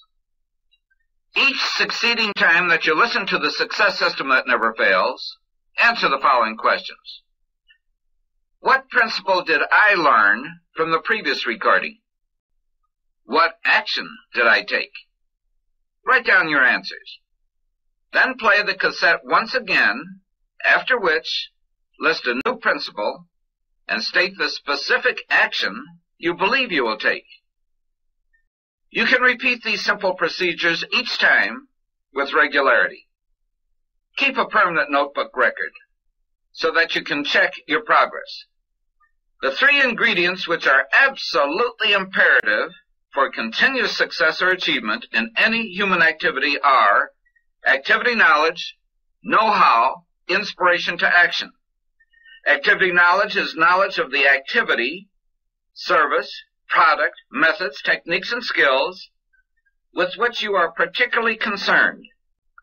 To gain activity knowledge, engage in thinking, planning, and study time with regularity. Learn how to use your conscious mind to affect the powers of your subconscious. Know-how is the particular techniques and skills that consistently get results for you when applied. It is the proper application of knowledge. Know-how becomes habit through actual repetitive experience. This means practice, practice, practice, doing the right thing in the right way to get the right results. Inspiration to action is that which motivates you to act because you want to. With every disadvantage, there's a greater advantage for those who have a positive mental attitude, PMA. With every adversity, there's a seed of an equivalent or greater benefit for those who have PMA. Memorize, understand, comprehend, and apply those principles that will help you develop a positive mental attitude at will through the use of self-suggestion such as success is achieved and maintained by those who try and keep trying. Where there's nothing to lose by trying and a great deal of gain if successful, by all means try. Do it now.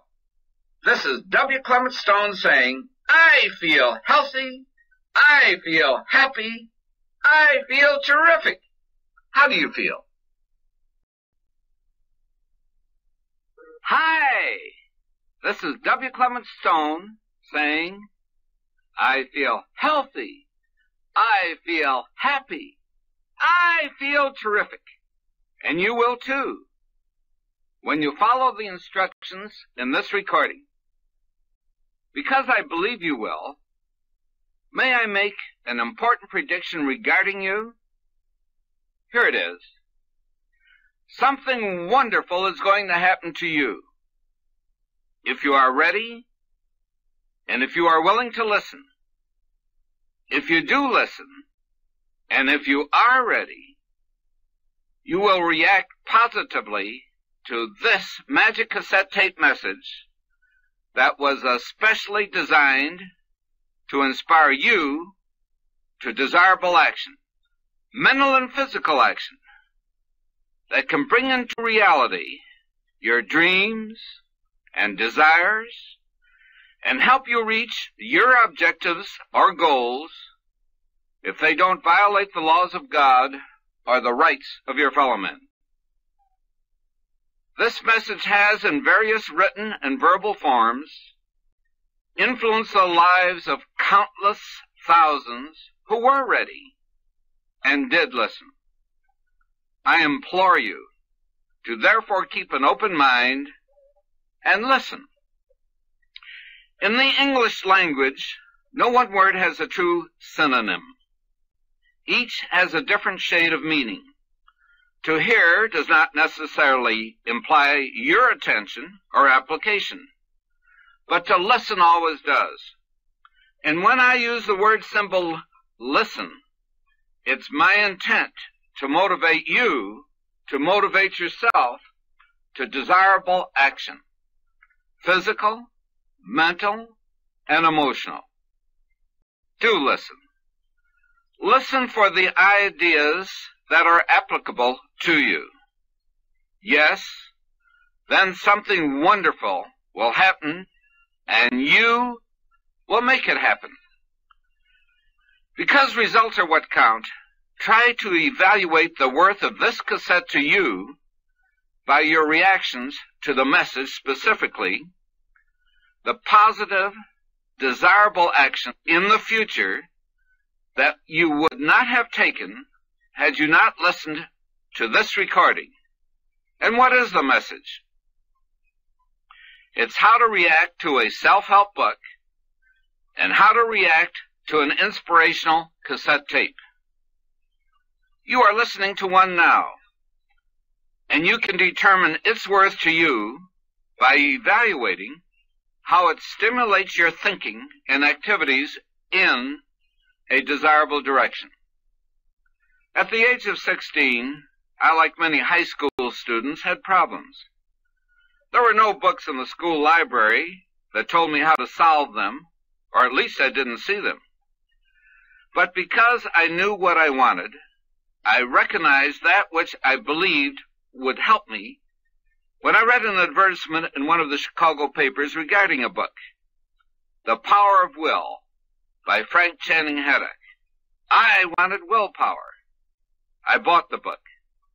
It changed the course of my life, just as this message is intended to change the course of your life. What a thrill it is to recognize that you and I and every living person in every part of the world has one thing in common. So awesome that only God himself could create it, a brain and a nervous system. But in our educational institutions, we are not taught how to use the human computer from which the mechanical computer was designed. I'm referring to the powers of your subconscious mind and how you can tap them through the conscious, specifically as they pertain to the passions, emotions, instincts, tendencies, moods, formation and elimination of habits, and the aim-high concept. I wanted to know how to use the power of my will and to understand the powers of my mind. This was one of my definite objectives. At age 16, I didn't realize it then, but I realized it later. To succeed, you must first know what you want. Do you know what you want? Is it good physical, mental, or moral health for yourself and your loved ones? Increased earnings? Wealth? Advancement in your career? To eliminate unhappiness? Have peace of mind? Just what do you want? You can have all of these and more, as long as they are non-conflicting. For what the mind of man can conceive and believe, the mind of man can achieve for those who learn the art of motivation with PMA, a positive mental attitude. And this cassette teaches you how you can learn to develop the art of motivation and develop a positive mental attitude. Think and Grow Rich by Napoleon Hill has motivated more persons to motivate themselves to succeed in their careers and acquire wealth than any book written in the century. In Think and Grow Rich and the Laws of Success, as well as his other writings, he states in effect that definiteness of purpose is the first important ingredient to achievement. Other authors use the term singleness of purpose.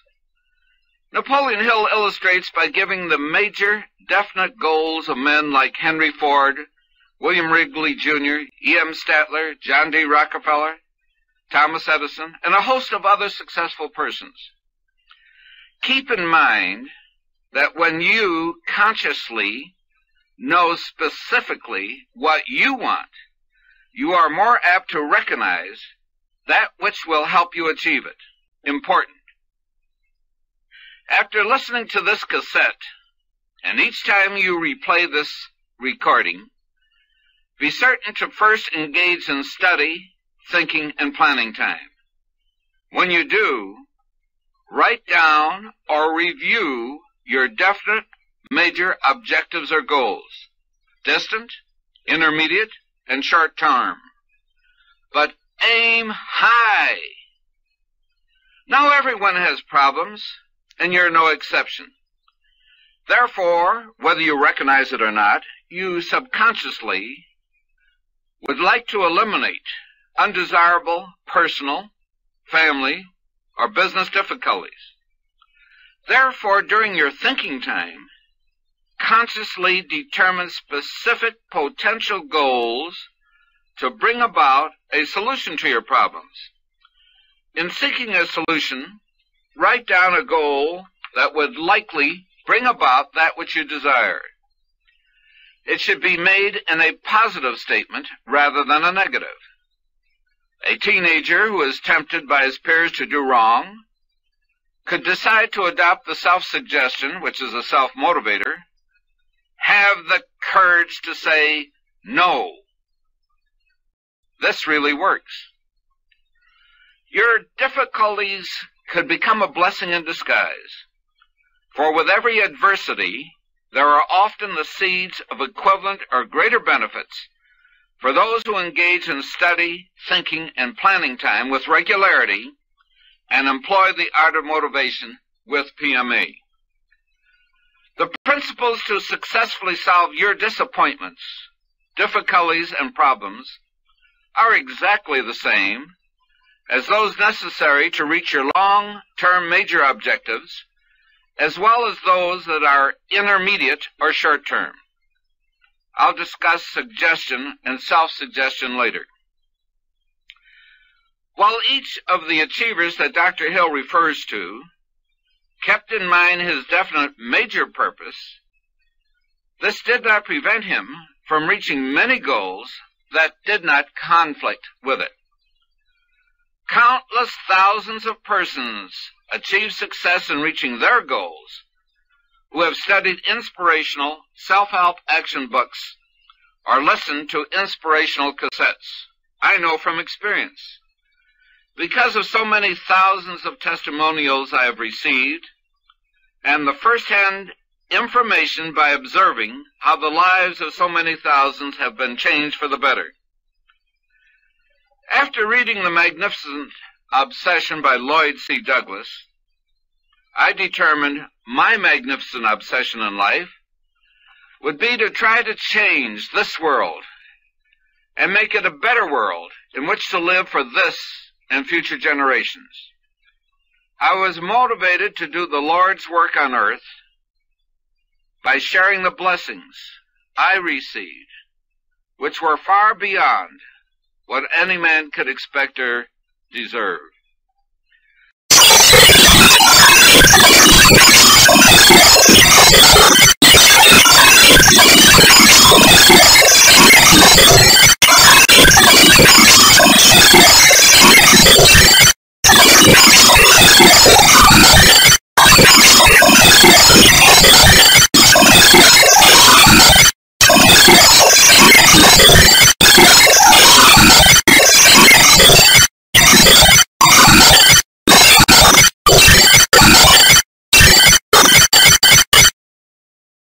Those who failed didn't pay the price that every achiever must pay to succeed, and that is to engage in study, thinking, and planning time with regularity. Studying an inspirational self-help book or the message in an inspirational tape, and then follow through with action. It isn't necessary to study or think when you read a book or hear a cassette tape, but it is imperative that you engage in study, thinking, and planning time to understand, comprehend, and learn when you read a self-help book or hear an inspirational cassette message, if you are going to apply the principles they contain into your own life. And this cassette message will now offer you specific ideas on how you can establish and maintain the habit of doing this. I'll illustrate with a story on how a company solved management problems in its efforts to increase its sales, gross and net profits by helping its employees, sales representatives, and officers achieve their personal goals and solve their personal problems.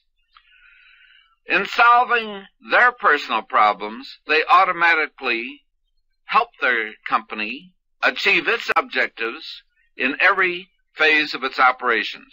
The company I'm referring to is Combined Insurance Company of America. We have achieved that which no other company has been able to accomplish. We've made history in the insurance business, primarily because I've shared with all of our people that which I am, in essence, sharing with you now. How to react to a self-help book and how to react to an inspirational cassette tape.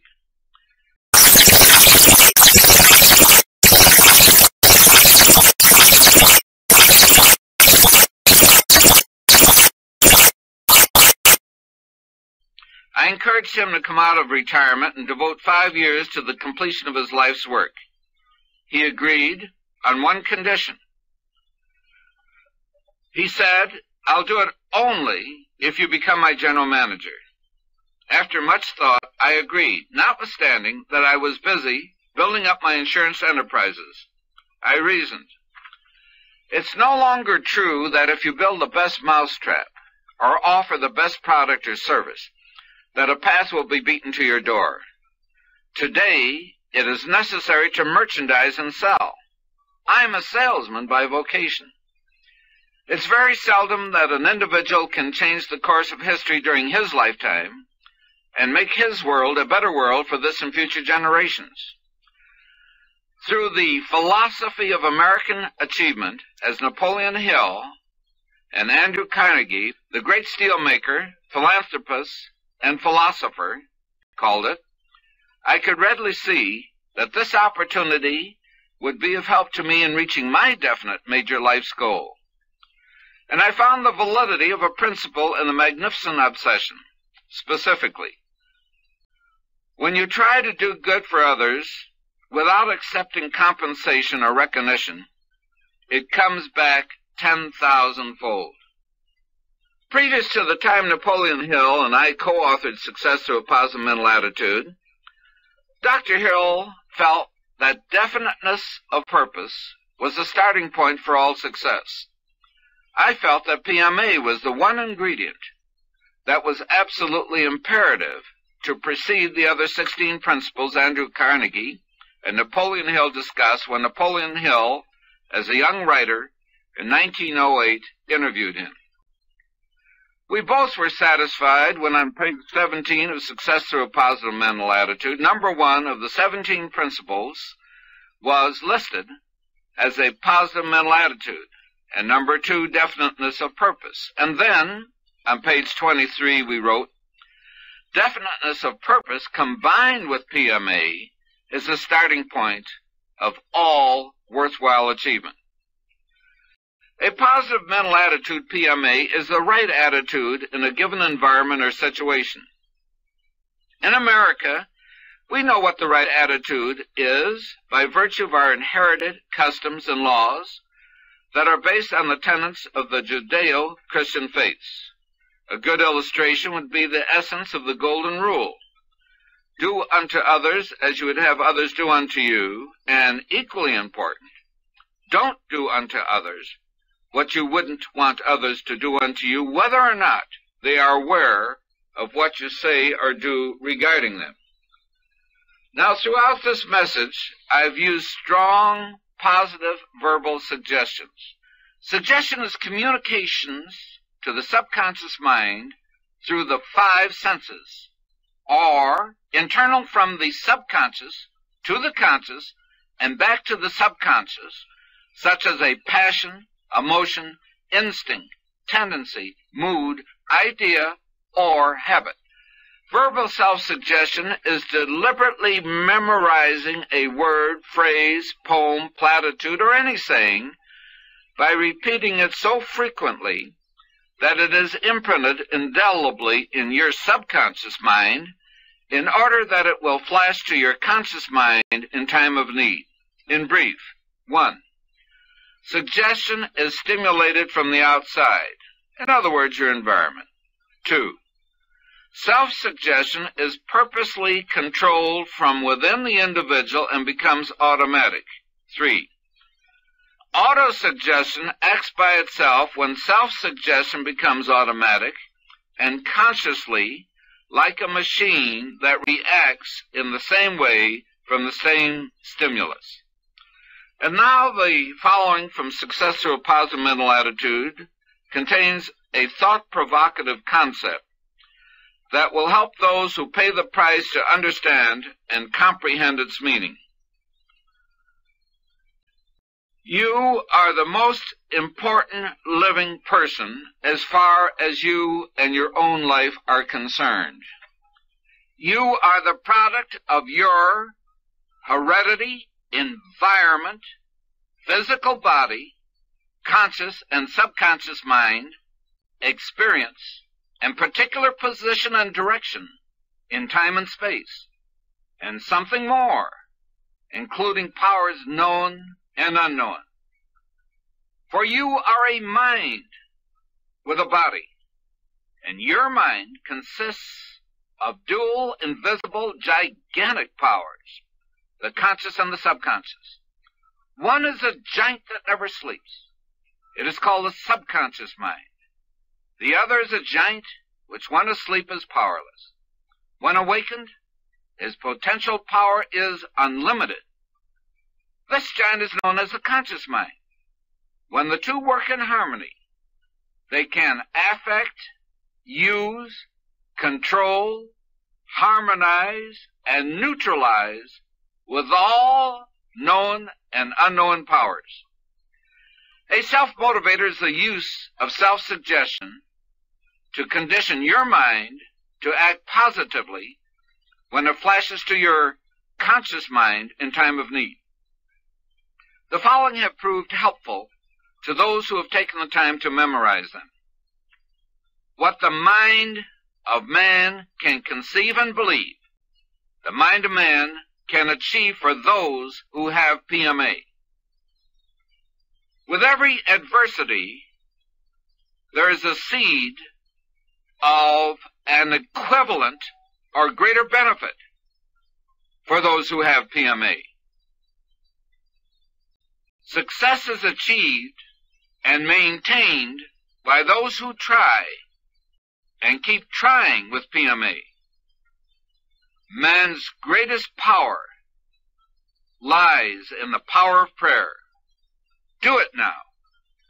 To memorize a self-motivator, I recommend that you try to memorize only one at a time. It pays to write it out several times. It also would be helpful to repeat it with enthusiasm 40 or 50 times in the morning and in the evening and sometime throughout the day for a week or so in order that the self-motivator is impressed indelibly into your subconscious. You, of course, can develop your own self-motivators. You will recall that I said I made a great discovery for me in 1937 when I found that I could use self-help books and subsequently inspirational tapes to motivate combined representatives and office personnel to high achievement through the art of motivation with PMA. In the prosperity of the early 70s, many individuals were outstandingly successful, and they still are. But there are many among our sales representatives, employees, and managers who lost or didn't acquire the art of motivation with PMA. We had a problem, a serious problem. But fortunately, we employed the self-motivator enumerated by the famous team of Borden and Bussey at a sales executive seminar I attended many years ago. It is, you don't always get what you expect unless you inspect. Here is a truism that is applicable to those in management as well as to you and me and every person who makes resolutions or has definite goals.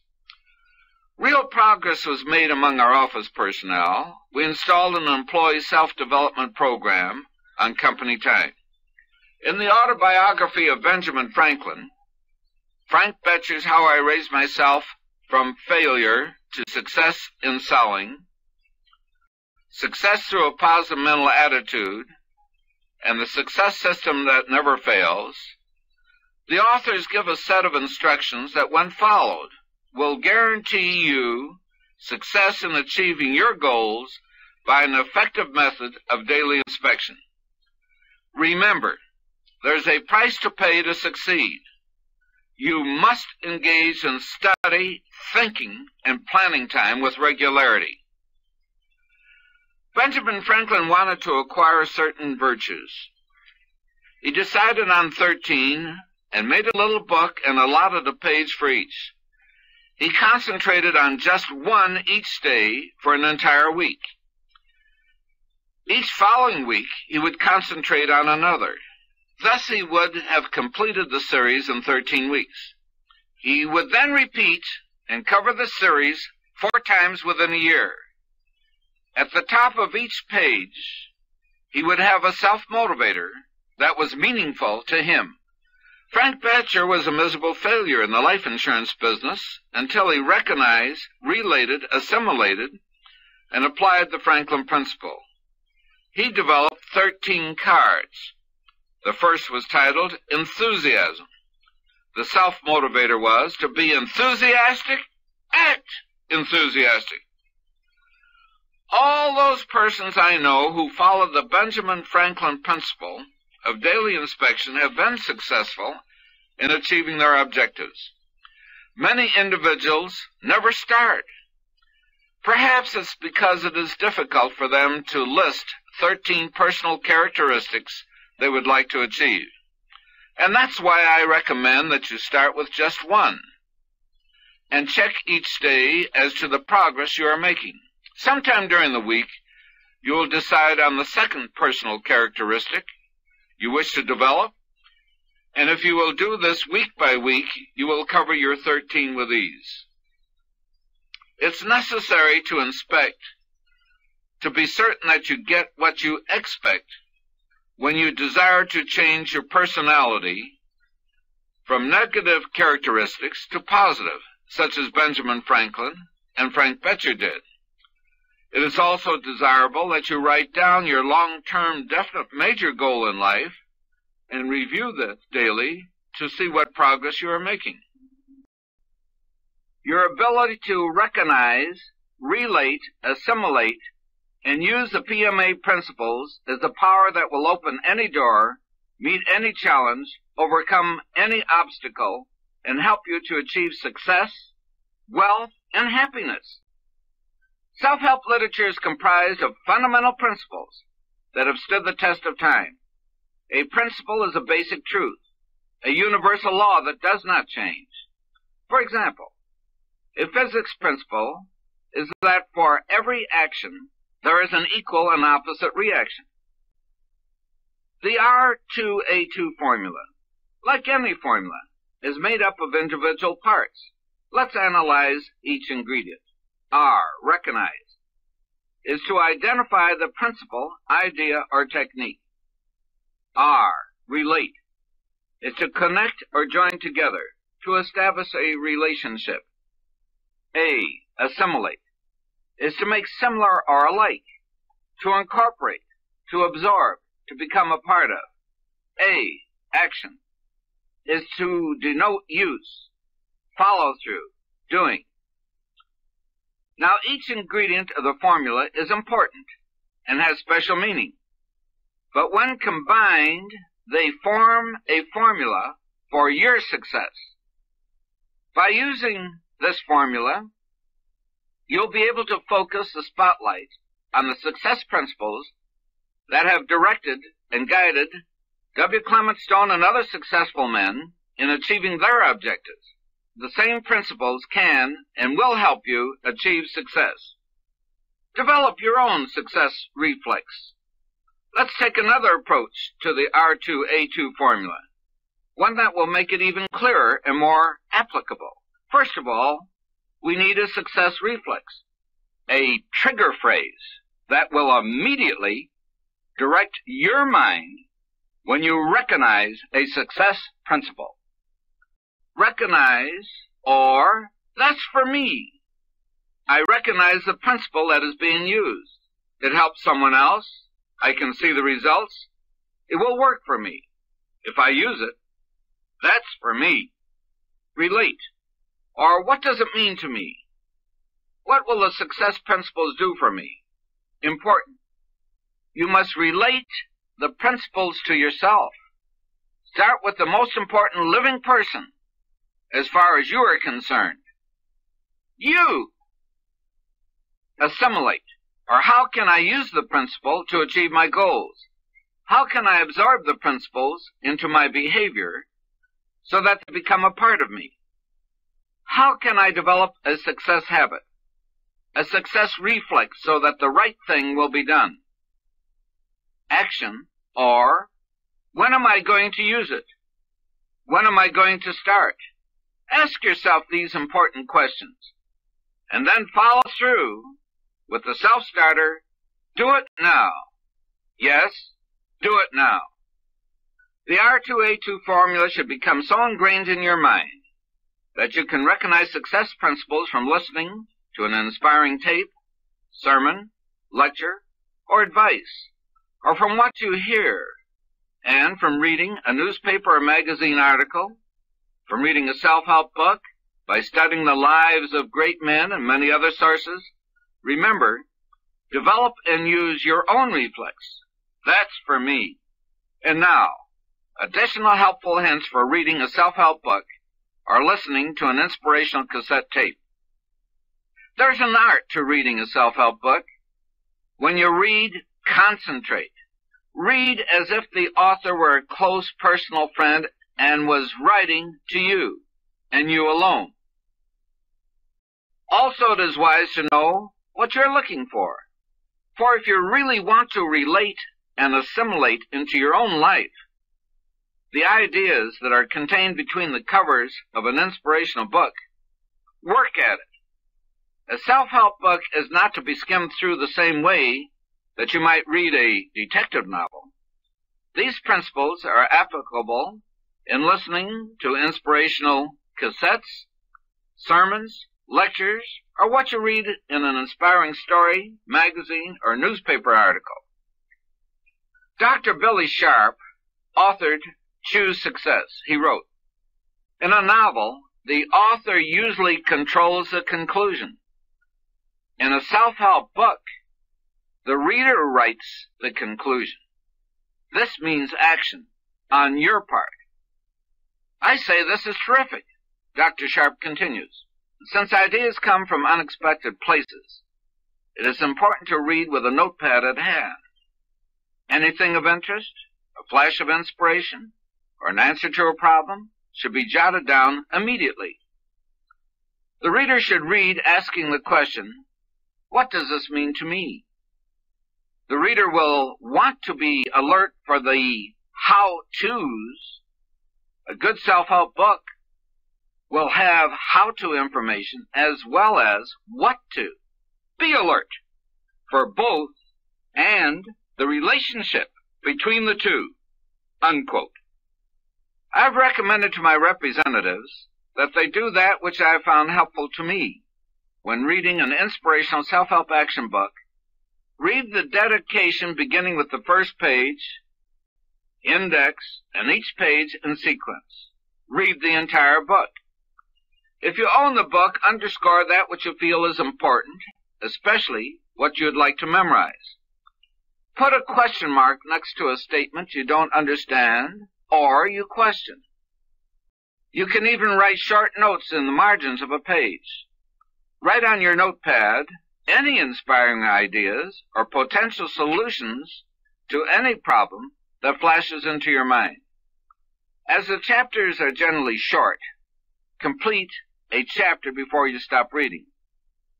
The value of reading the entire book is to get the feel of the entire philosophy it contains, as well as your emotional reaction. An author in this field is instructed to keep the reader reading. After you've completed your first reading, read it again for the purpose of studying, so that you understand and comprehend the information in each paragraph. Memorize self-motivators. Again, underscore additional words and phrases that are important to you. In a self-help book, it's seldom necessary to use a dictionary, as these books are generally written in modern language that a teenager can understand. But every so often, the author will write a paragraph or two in an editorial fashion, and if there is a word, the meaning of which you don't understand, look it up in a dictionary, and be certain to check its synonyms. It's helpful in the third reading to merely go over the material you underscored, as well as memorize additional self-motivators that appeal to you. Sometime later, reread the book. I remember a time when Napoleon Hill had a problem and seemed unable to come up with an answer. So he read his own book, Think and Grow Rich, and found the answer to his problem. Warning: don't be like the editors in a publishing company who must read self-help books from an editorial viewpoint, but don't recognize, relate, assimilate, and apply the principles that could change the course of their lives for the better. And don't be like the chef's assistant at a restaurant in Fort Lauderdale, Florida. I've thought of him many times. For months, in opening oysters, he looked for pearls, but didn't find one. Senator W. Russell Arrington, his wife Ruth, Mrs. Stone and I had a lovely dinner at that same restaurant. The senator ordered 6 oysters and found one of the most beautiful pearls I've ever seen. There are pearls in a self-help book and in inspirational cassettes. Keep looking for them. Find them. In this recording, you've been told how to react to an inspirational cassette tape in a self-help book. Now it's your opportunity to eagerly listen to the message that was especially designed to inspire you to desirable action. If you do, something wonderful is going to happen to you. You will make it happen. This is W. Clement Stone saying, I feel healthy. I feel happy. I feel terrific. You will too, when you follow the instructions in this magic cassette.